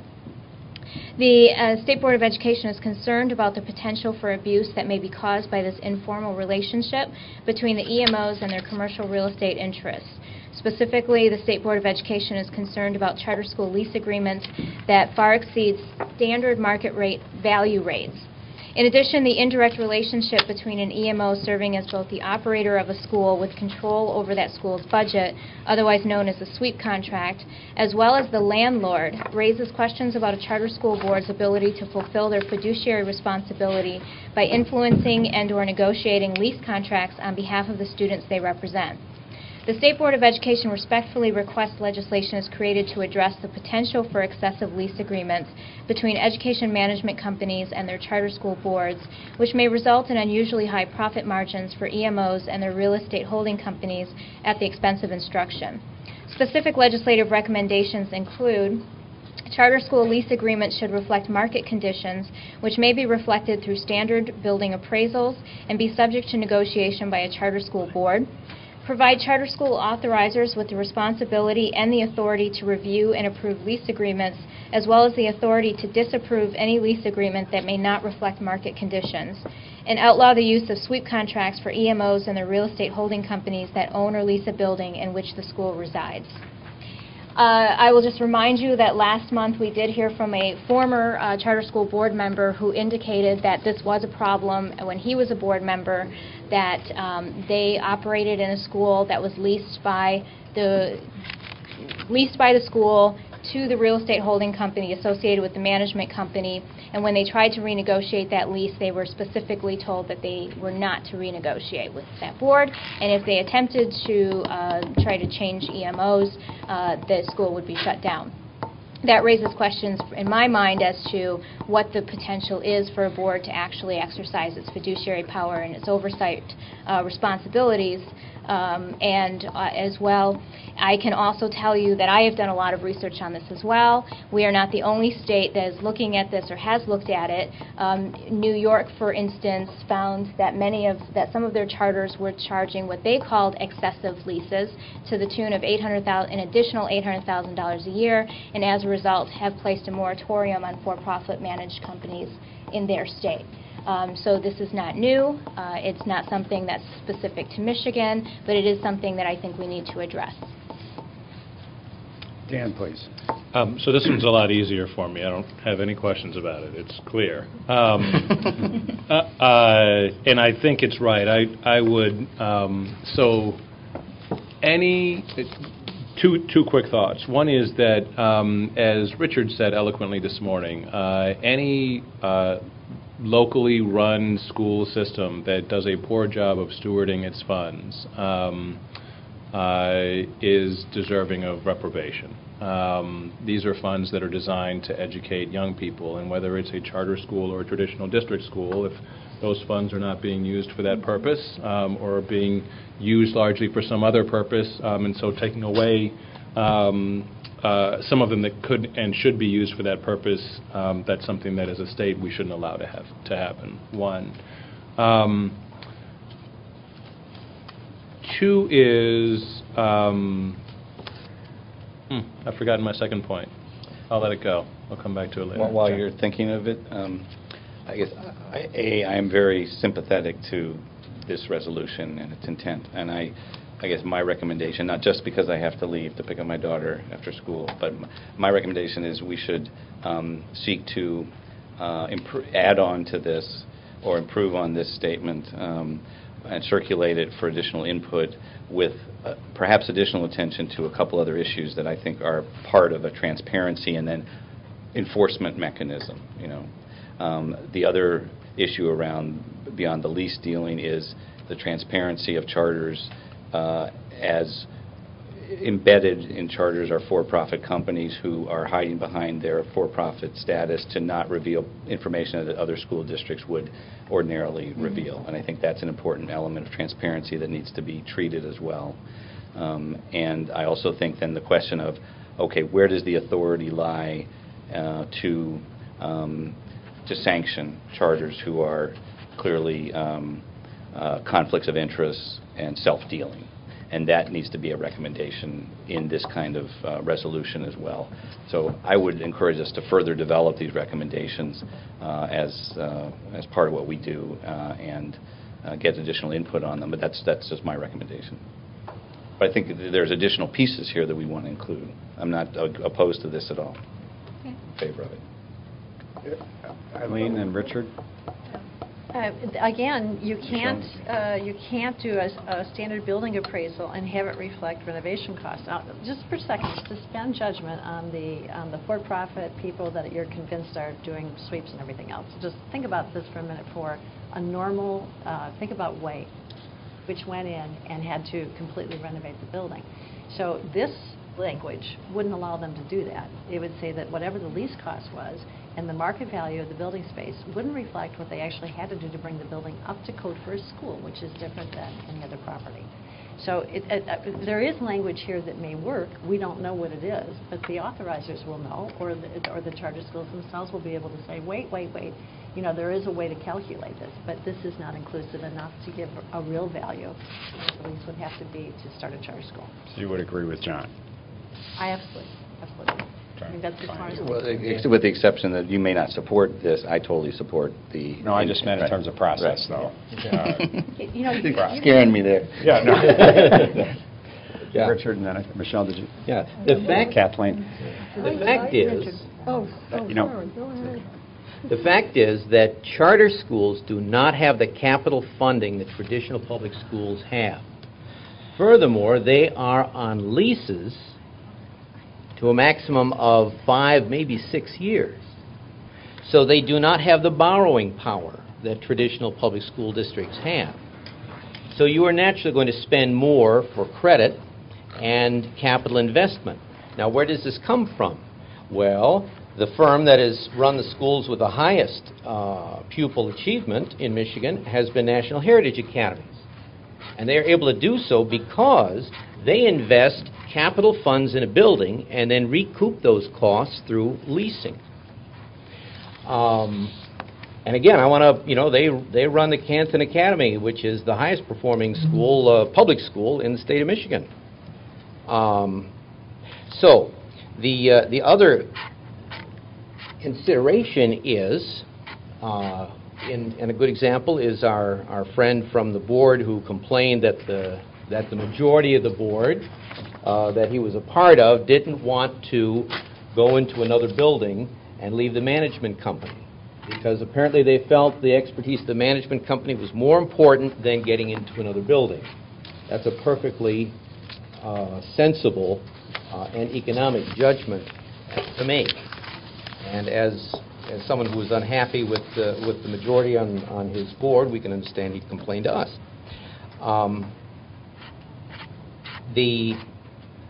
I'm very fascinated. If you take a look at this resolution, and instead of talking about leasing, talk about standard market values for teaching.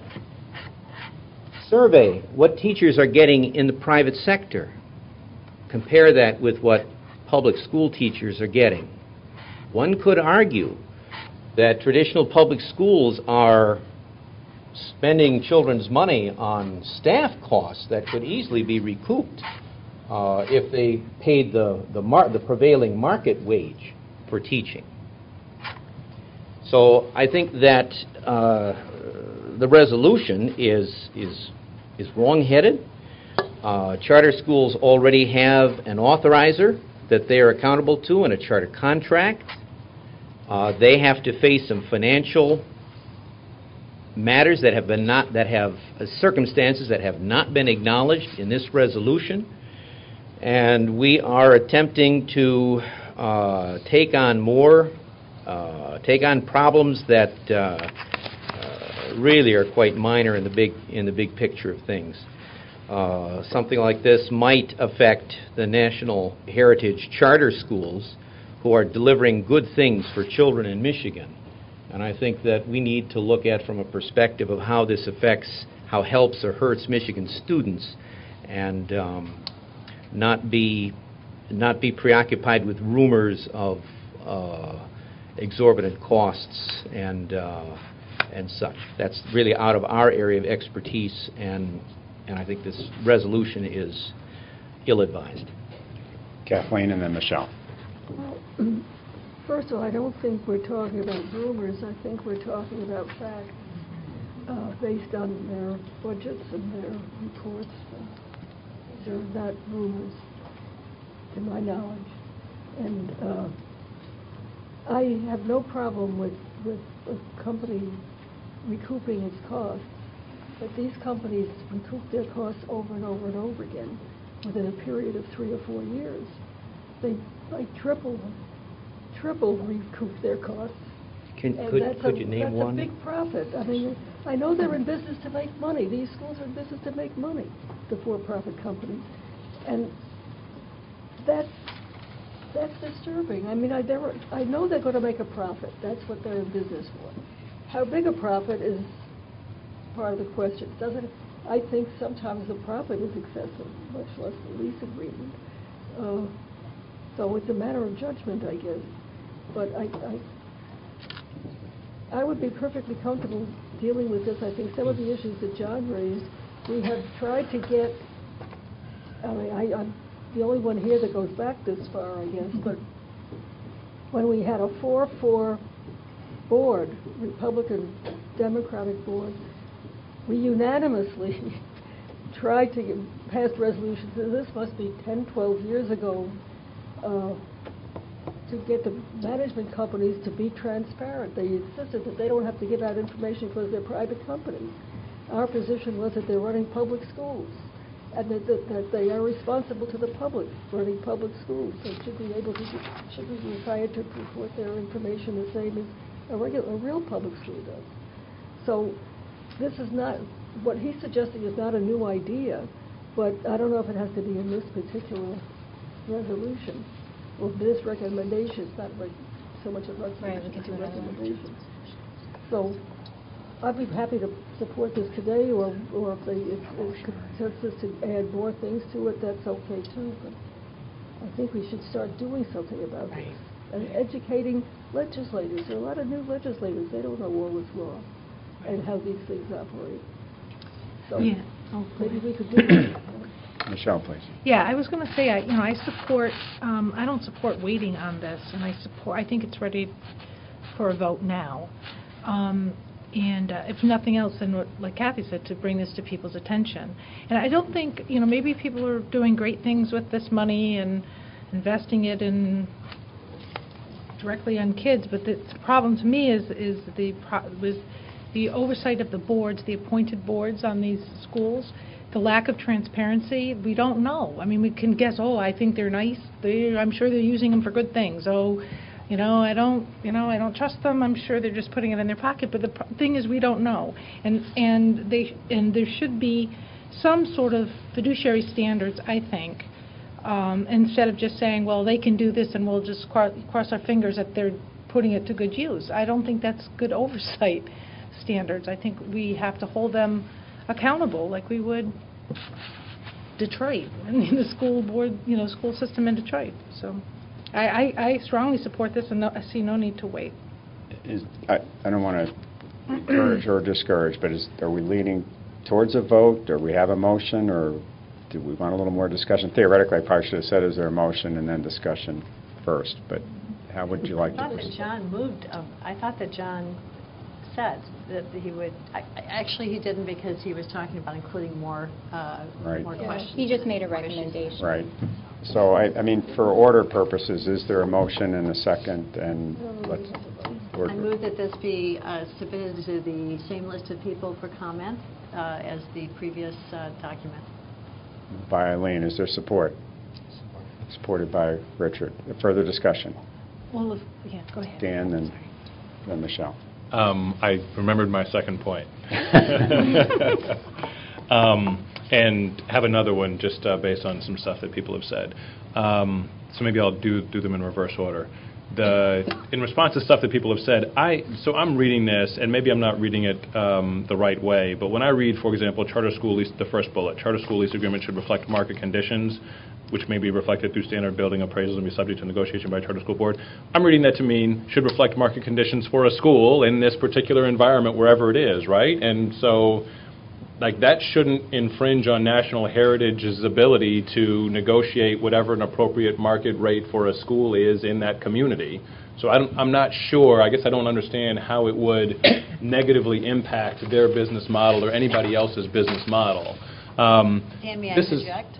A standard real estate appraisal won't get you that number. It won't get you the renovation cost, the inspection cost, all of the... Sure, but we're not talking about the renovation cost here. We're just talking about the lease agreement. No, the lease agreement is what covers that. There's no other mechanism for a charter school. They can't borrow money to cover it. They can't bond. They can't do any of the things. All right, so here's the point that I'm trying to get to, which is that whatever would come of this could take all of that into account. I mean, the point is, this isn't directed at the average, like, this is the way you recoup the building costs for the Way School. And I'm familiar with Way, good program and the like.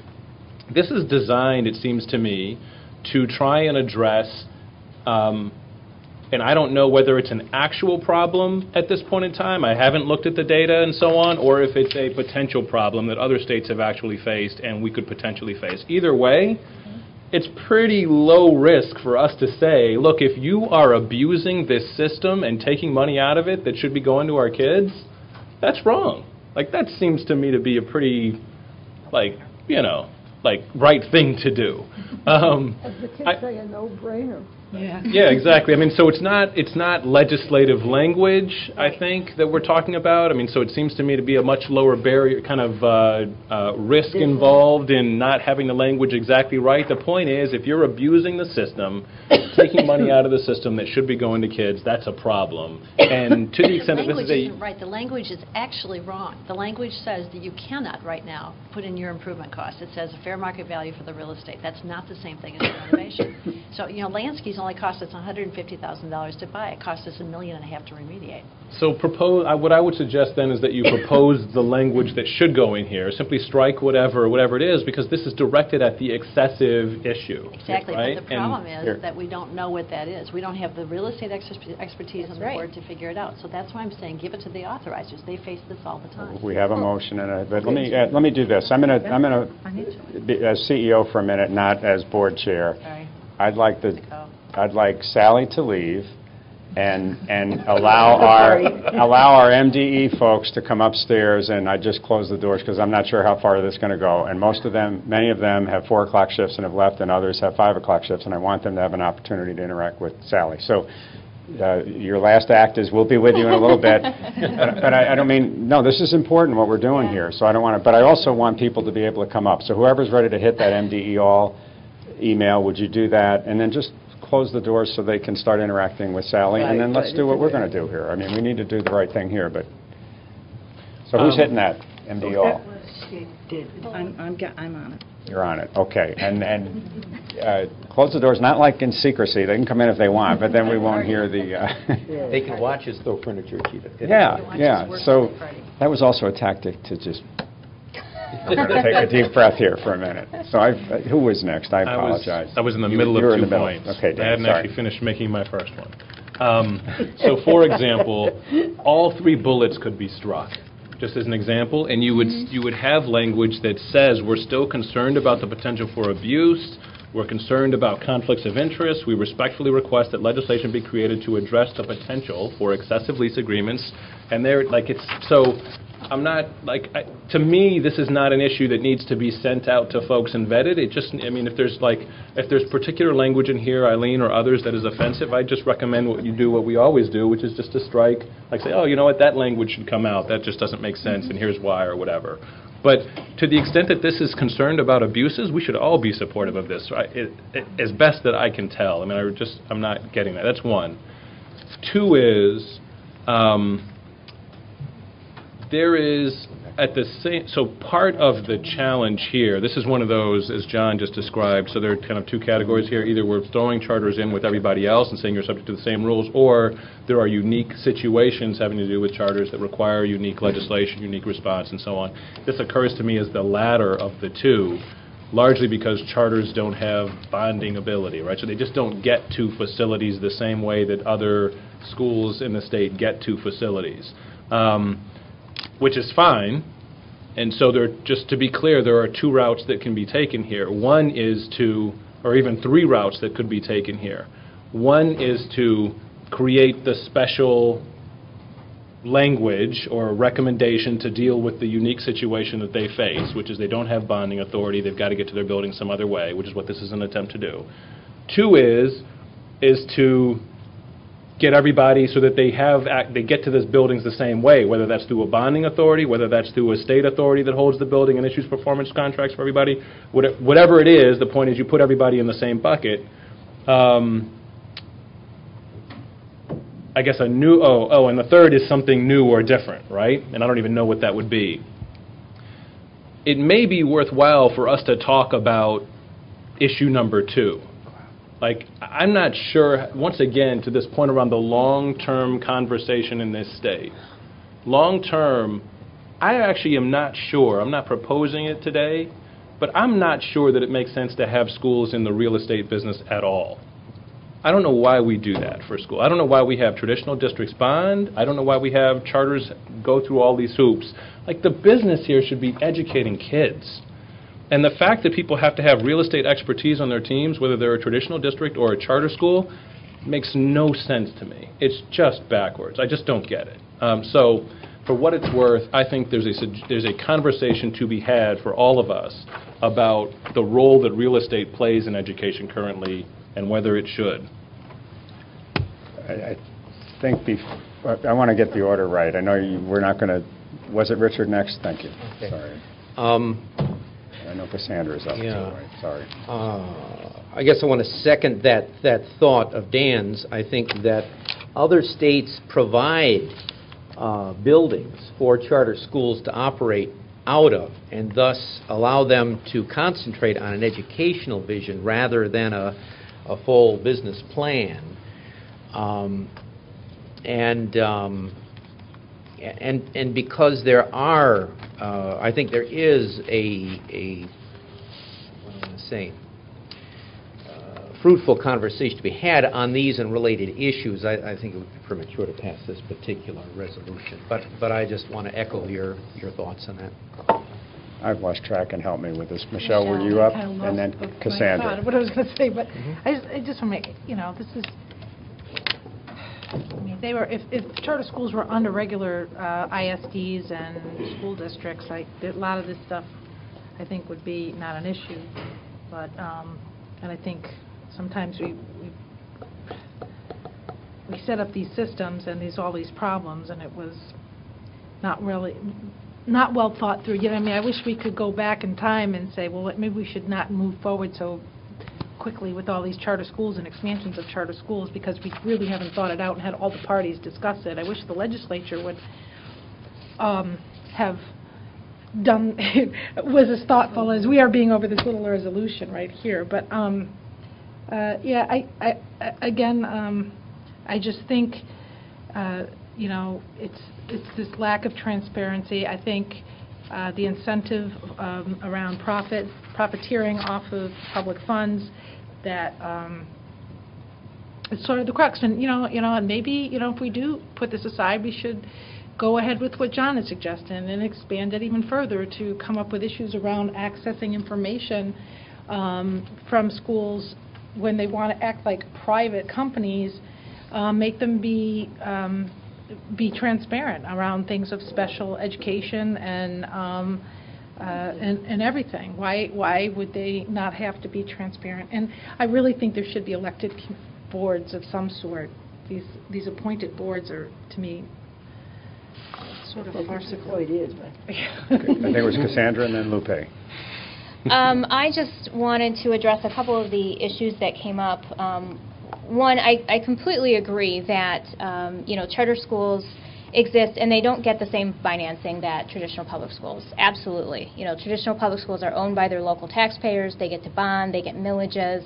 Charter schools don't get to do those things, and they're not owned by the local taxpayers. But on the other hand, if these leases are simply, as you're indicating, that they are more of a financing model than they are necessarily a traditional lease, vendor lease, at some point they've recouped their money, right? And then if that were the case, then you would expect to see leases start to come down, because at that point they've broken even, and now market rates could take effect. But we're not seeing that. I've gone through many leases, and they don't go backwards. In fact, one of them that I looked at recently jumped $300,000 in 1 year. Those are the types of issues I think that we need to be concerned about. And to Dan's point, it's not, like I said in the beginning, it's not Michigan-centric. Other states have been looking at this. Other states have been dealing with this. And they are looking at market rates. I think when it comes to charter schools, from my perspective, I agree we can't compare them to traditional public schools. They don't get the same financing. But they are commercial real estate. And there is a market in commercial real estate. And I don't think it's unfair to suggest that commercial real estate market value is completely out the door when it comes to these. And part of the problem maybe goes to, Eileen, the fact that the schools don't have to disclose how much they spend on renovations and things like that. So we don't know, and we don't have a way to know how much is spent, which is another transparency issue as far as I'm concerned. Because but I don't think it's unrealistic and unacceptable for us to ask questions and to expect answers. I don't think that they are in such a unique position that they can do whatever they want for as long as they want, and no one can ever suggest otherwise. And that's all I'm really trying to get at here. I am fine if we take these recommendations off. I am completely fine with that and just have the language. But I do think it's important that this is a public issue and it should be scrutinized. And at the end of the day, all this is a recommendation to the legislature. There's no guarantee the legislature is going to take it up. They might not care one way or the other that we're bringing up this issue. But I still think it's important to be on record to say that we understand there could be an issue here, and we think that it would behoove the legislature to maybe look into it.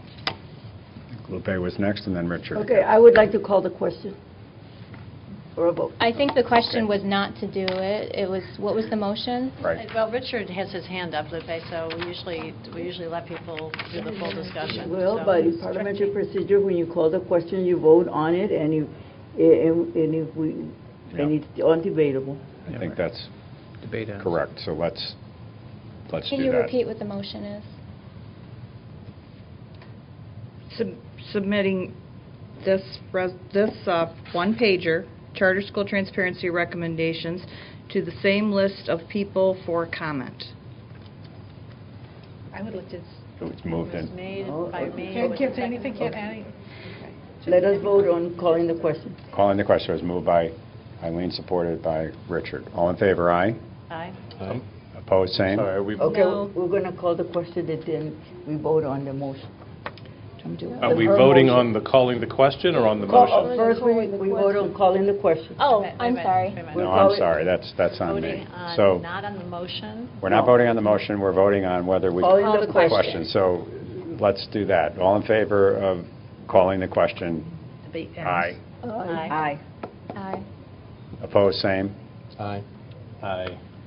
The man say his piece, and then we'll vote. No, vote. How many voted aye? You know, I think you had 2/3, so we can go on to the question. Okay, so now let's go on to the question. This is back to the question now. All in favor, aye? Aye. Opposed, same? Aye. Okay, so that motion was defeated. Yes.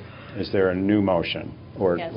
I move that the proposal be submitted to the legislature as written. Of course, I'm going to vote no again, so.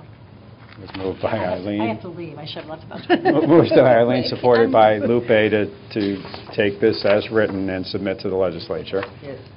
Any further discussion? Just observe, if these leases weren't transparent, then Cassandra would not be able to tell us that one had been raised by $300,000. So there is transparency here. Go ahead. I call the question. I mean, there's no decision. Now we have to vote on calling the question. You're about to vote on the I'm ready to motion. vote. I'm ready to. Slow down. I'm gonna pretend Before I didn't- anybody else. There wasn't any further I don't think discussion? was there a second to your Yes, motion? yes, there was. Lupe was the second. Oh, okay. So it was moved. This is actually, I'm MEA. I think in its own way, a good thing. Eileen moved, Lupe supported. This as written to the legislature. Any further discussion? All in favor, aye. Aye. Opposed, same. Nay. Nay. So I think it carries, motion carries to submit this to the legislature as is. Okay. I'd like to ask Marty a question on what you're talking about first, which is the mission merit curriculum. Yes. Do you have or does Wendy have a list of what was actually reported out of committee, what the changes are? Because what I read in Gongwer, it seemed to be that the changes weren't as drastic as I I'm going to refresh my parliament. Well, they were adjusted, and I thought that we had sent to the board the most recent summary of them. I'll make sure we send them again, though. Oh, could you Yep. please? Yeah, I was asking. Yep. Okay. That would be good. This is on us, not on you, but I'm looking down at our time estimate, 20 minutes. So we're going to have to do a better job on that. We being me and the team here. But hey, this is part of democracy, and we're right. talking, and we're That's right. better than we're talking than punching, yeah. So I think we're moving on to consent agenda. Is that correct? Thanks, Marty. Sure. Kind of. Glad to be supportive.